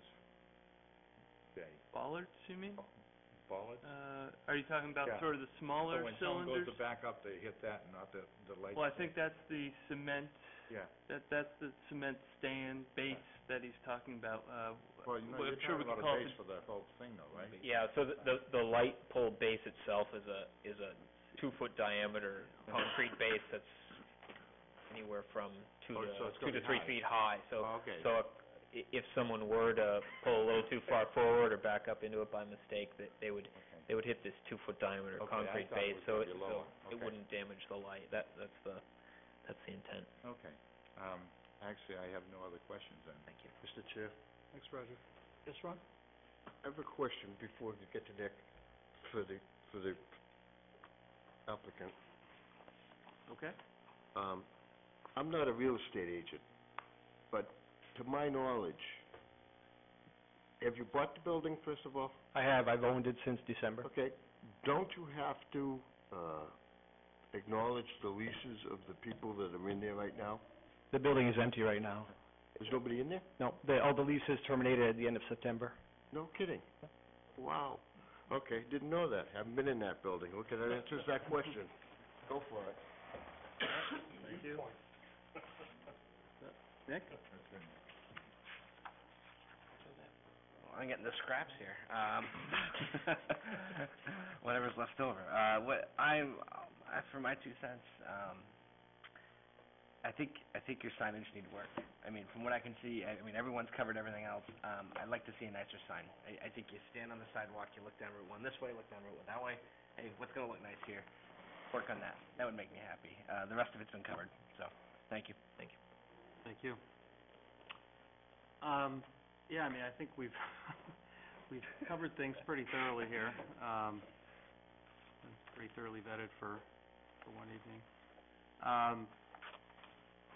Typically, I would lean toward wanting to limit parking. I think it's interesting, depending on the circumstances, sometimes hear applicants making the argument and providing evidence for why they actually don't need as much parking as the ordinance might require. Other times, they want parking above and beyond that, and I typically feel that, my experience, that we overbuild parking all over this town. But that said, I think you've made a fairly compelling argument for why you need what you're proposing, given the unique combination of uses at the site, even though they won't all be occupied most of the time. And recognizing as well that despite the fact that the incoming tenant will be sort of a low-impact tenant, so to speak, in terms of parking, who knows who may be there down the road. So it is good to have that flexibility, and I do appreciate the efforts that have been made around the margins, where there have been opportunities to reduce impervious surface, given the constraints of the site. Appreciate the responsiveness on the internal circulation, as well as the connections, the sidewalk connections, pedestrian access. You have responded to the question about HVAC. Sort of looking through to see if there's anything that somehow slipped through the cracks here. Talked about signage, and that's something that typically, or fairly commonly, applicants will work through with staff and planning department, to get that sign permit, and I would agree that, take that opportunity to take another look at that and see if we can move it a little bit. I think it's definitely moving in the right direction. This type of thing can be a little tricky in terms of considering final approvals. When we have so many things that have been clearly pretty well addressed and are in the process of being addressed, but yet not included in all the drawings that we have, and we've kind of talked through a lot of it this evening, and I'm always a little wary of saddling staff with too many conditions. That said, I think that overall, we're not really talking about anything too terribly onerous here, and it is, at the end of the day, a fairly straightforward project. I think you've been responsive, and I think it's in a pretty good place, with the caveat that there are a few loose ends. So I will put forward a motion with some conditions, and this is somewhat on the fly here, so kind of bear with me. And there's been a lot of discussion collectively among the board on this tonight about various items and loose ends to tie up, and so once I've read this, we'll get to a second, feel free to add anything or make any corrections if anyone feels that we've missed something or mischaracterized something. Before I go on, did you have something, Jay? Yes, I'd just like to ask, Mr. Chair, there were some questions I heard, and I guess for clarity, would it be helpful for staff to raise the questions we have after you've made your motion or now, just because we do have some draft conditions that sort of address a number of the issues, but there was some detail that I was hearing from some board members that I want to be sure we have direction on, so it doesn't,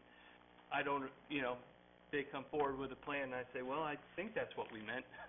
So whether you want to do that before you make a motion or afterwards. I guess my preference would be to put those out there before the motion goes forward, otherwise it can get a little tricky to keep track of.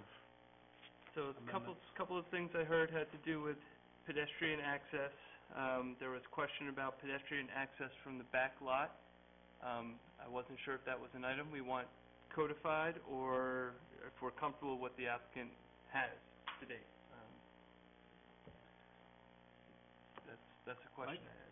Yeah, I brought that up, I believe, and what I'd like to see as part of a condition is that there be some demarcation that directs pedestrians from the back parking lot to the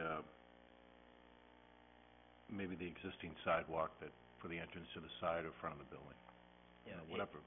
in the form of striping or something. Either striping or I know it's hard for me to maybe verbalize this from my seat, but when I look at the plan and I see the striped area, no parking striped area in front of the shed, I see an opportunity possibly to bring forth a small paved area that connects that stripe area to the parking, the new parking area. Just I understand, and we've contemplated that, and I think we're willing to add that little piece of parking, little piece of sidewalk that I think you're talking about right here. yes, and it seems to me that absent of that, you're probably going to have people walking that way anyway, instead of going into the lane. So I don't know how you want to put that in the condition, but that's just so I'm clear, and I'm sorry to jump in, but you're really talking about in that parking field transition area? Yes. Delineating that? Yes. Okay. Yes, thank you. Okay. Thanks, Mike. That was one question I had for clarity. Let's see, we'll come to that one. About sidewalk connection. Thank you. Since we're on pedestrian, so sidewalk connection, so again, I really haven't had a chance to look at this plan. One of the considerations staff had when we looked at the Route 1 sidewalk connection, I know right now they proposed it right along the driveway access, but it sort of terminates, again, right into the parking field, into one of the parking spaces.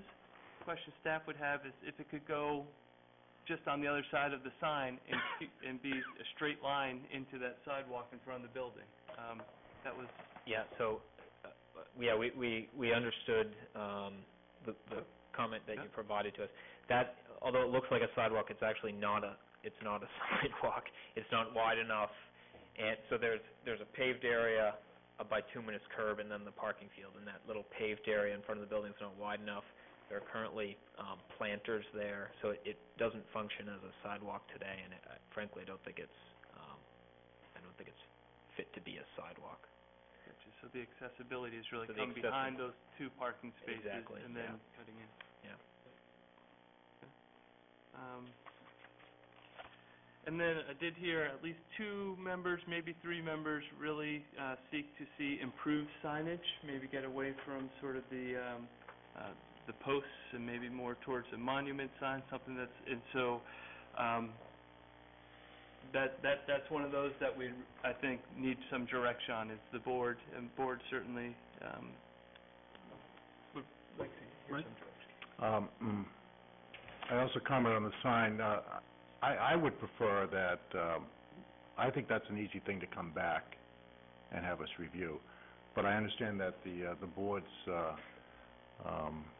recent action is more or less to leave that to the department, which I'm fine with too. I think the planning department has a keen sense of what we're looking for in the sense of a monument sign. There's plenty of examples. I mean, the previous applicant, the Maine Eye Care applicant, I mean, that kind of in my view anyway, is what I'd rather see there. This is a great opportunity, and I know that I know it's money, but it's a great opportunity every time we see a site plan come before us, especially one that's being renovated, if you will, and improved.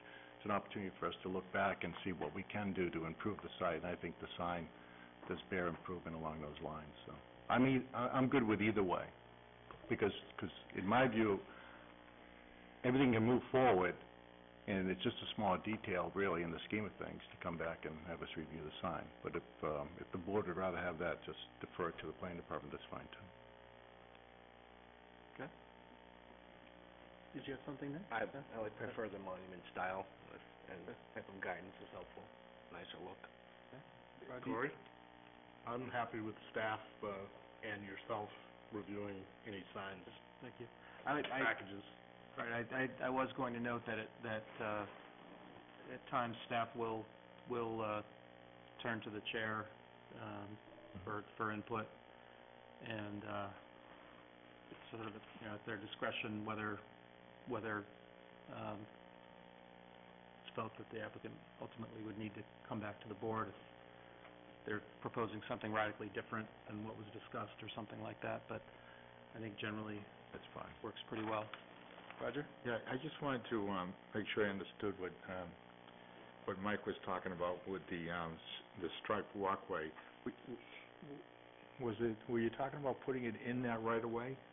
No. Or around the tree? No, in front of the relocated shed, east of the relocated shed, connecting that striped area to the new parking area. But the walkway would not be in the right of way? No. Okay. The purpose would be to direct pedestrians out of there. See, from way over here, I heard it differently. Yeah, I think I understand. Maybe I can point to the plan. So there is sort of there's a last parking stall here. There's a landscape area, and then you've got this no parking striped area. Okay, yeah. So and this is sort of the vehicular access. I think what this word is saying, that if there was a paved sidewalk crossing this landscaped area, so it keeps people out of the path of the... Well, that's what I was concerned about. Yeah, exactly. Okay. And, we think that's a good idea, and we're willing to do that. Thank you.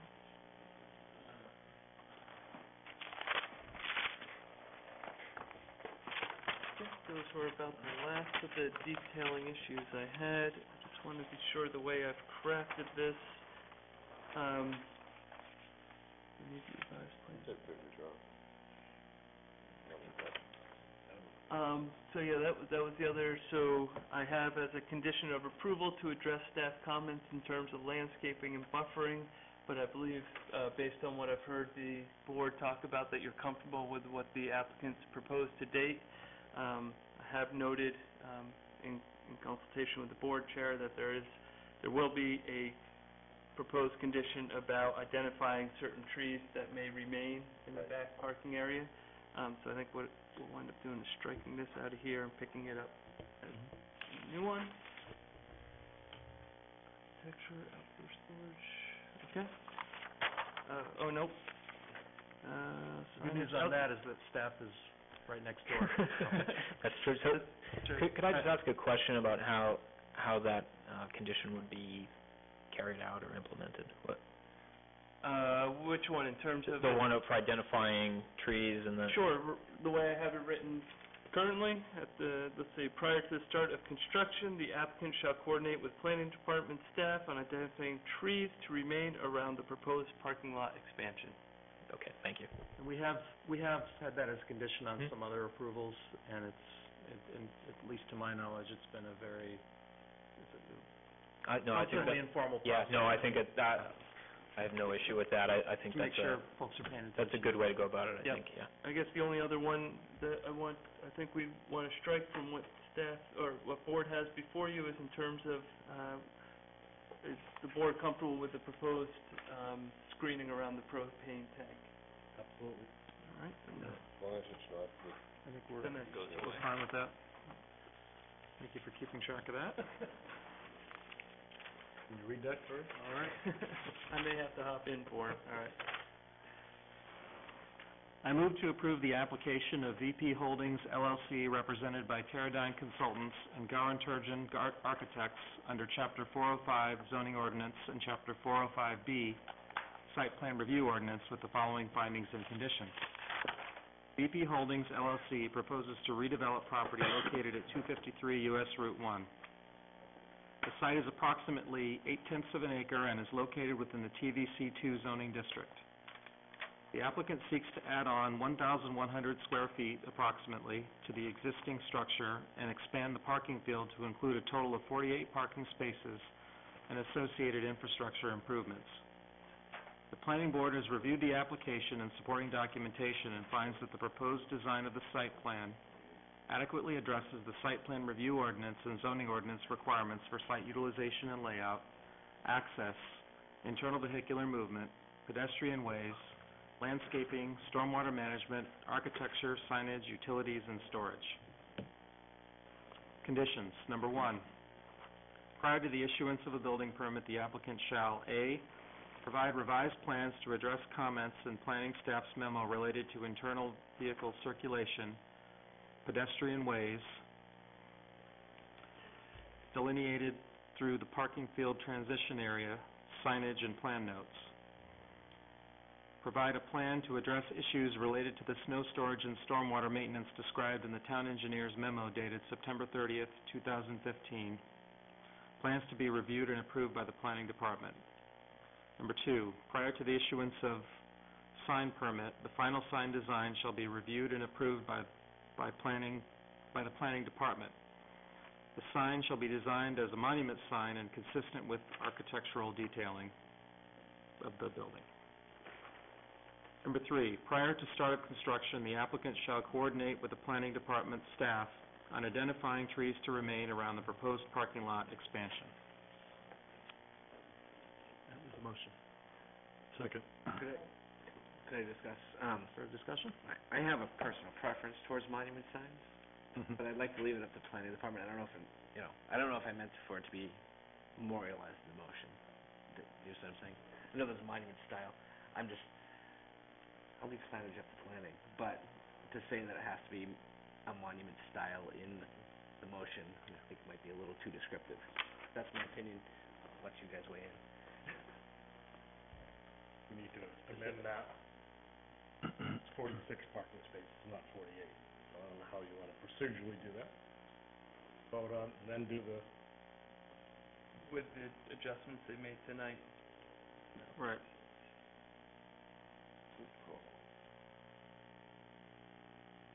How do we vote on that? make an amendment to the... Yeah, make an amendment to the motion. Actually, if I might, on the 48 spaces, sorry, go ahead, Cory. Go ahead. Oh, okay. I was just going to say, on the 48 spaces, I guess the findings do state that the applicant seeks to add the 1,148 spaces. The condition below, because we haven't had these plans before us, sort of speaks to the modifications that will be made. I guess it's, I think, a half dozen.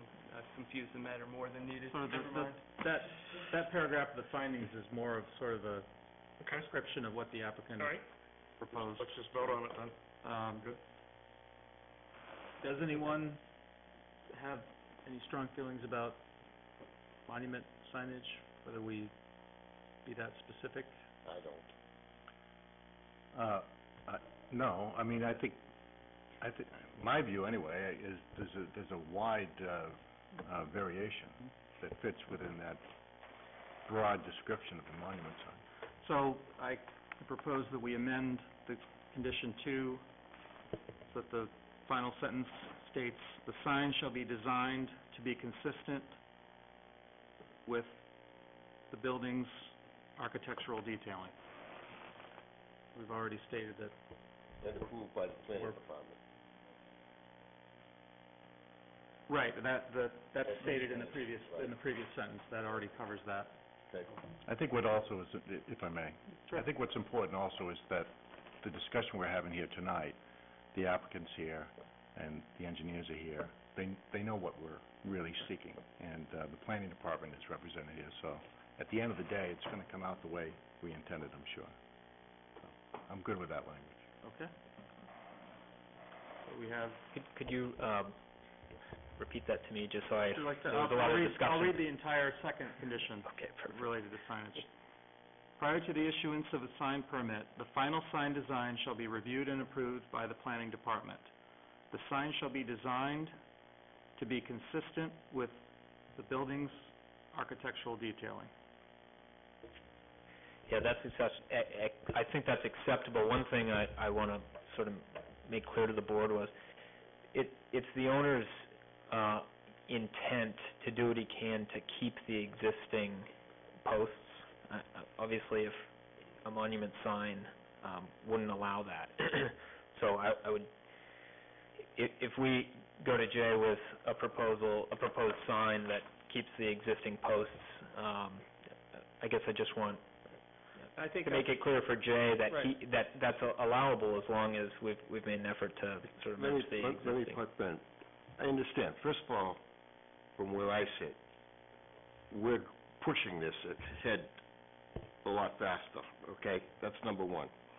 Number two, one of the things that we've tried to do, and I think we've done it very successful, all up and down Route 1, is not leave existing things. That when somebody comes in and wants to improve the area, we try to also improve every aspect of it, within the limitations of what the application entails. And I'm going to stress that it doesn't have to be that kind of design, but to leave it just the way it is not acceptable to me. That it has to be something different. What that difference is, I defer to staff. But that has been our function over the last few years that I've sat on this board, and I'm very comfortable if we look up and down of what's happened in the last 8 or 9 years, as opposed to what existed before. So I want to stress that to you. Yeah, I think that's understood, and certainly there will be a new sign. Obviously, the signage that exists today is for businesses that are no longer there. The applicant's interest is just in keeping the existing posts, but certainly the design of the boards themselves will try to meet the intent of what the board is looking for. And just to add to, hopefully not the confusion, you can hide the post with, you can build around them. I just think the post is skinny, and it just doesn't seem to have any real balance to it. Okay. So I'm just looking for something a little bit more. Understood. Yep. New England-like. Sure. And less. I think we understand what the board's wishes are. Right. Thanks for clarifying. Any further discussion? We have an amended motion on the table. Second amended motion. That has a second. Any further discussion? All in favor? Are we voting on the amendment? That's the amendment. Yes. We're voting on the amendment. Right. Okay. The amendment passed. Now, the amendment is passed. All in favor of the motion? That's unanimous. Thank you. Good luck. Good luck. Thank you very much for working with us on that. Thank you.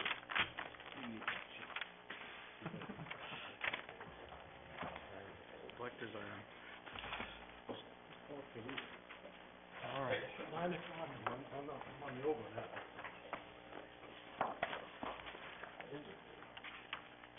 Do we have a town planner's report? Yes, have a couple of items to report on. Want to let planning board members know that on Wednesday, October 7th, there will be a workshop with the town council on the Higgins Beach rezoning work that has been going on. It's a workshop between staff and council, but certainly open to the public, and we thought it might be of interest to board members as well.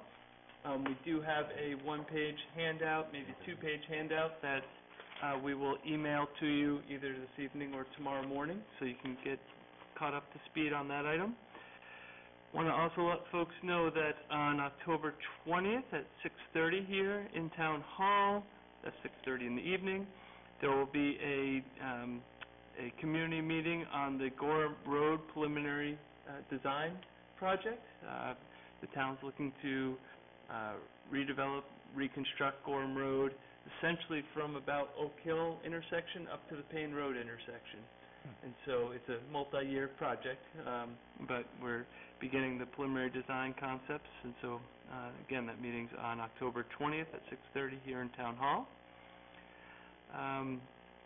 Also let board members know that in conjunction with the Transportation Committee, and among other folks, staff has drafted a complete streets policy for the community to consider that will probably be brought to the council's attention at some point this winter when we have our new council on board, and so I believe that has been provided to you already, and again, if that hasn't, we'll email that out, but I think I see copies here at the table.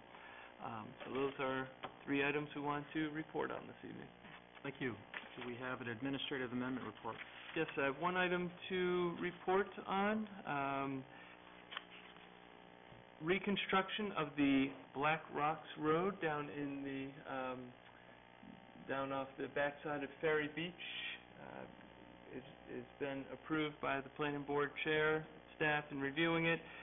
Essentially, it's a small private road that accesses both the Prouts Neck Golf Course and 3 to a half dozen homes at the end of that spit of road that's being inundated with the seawater, so they're going to reconstruct it, and they're also going to re-nourish the beach in front of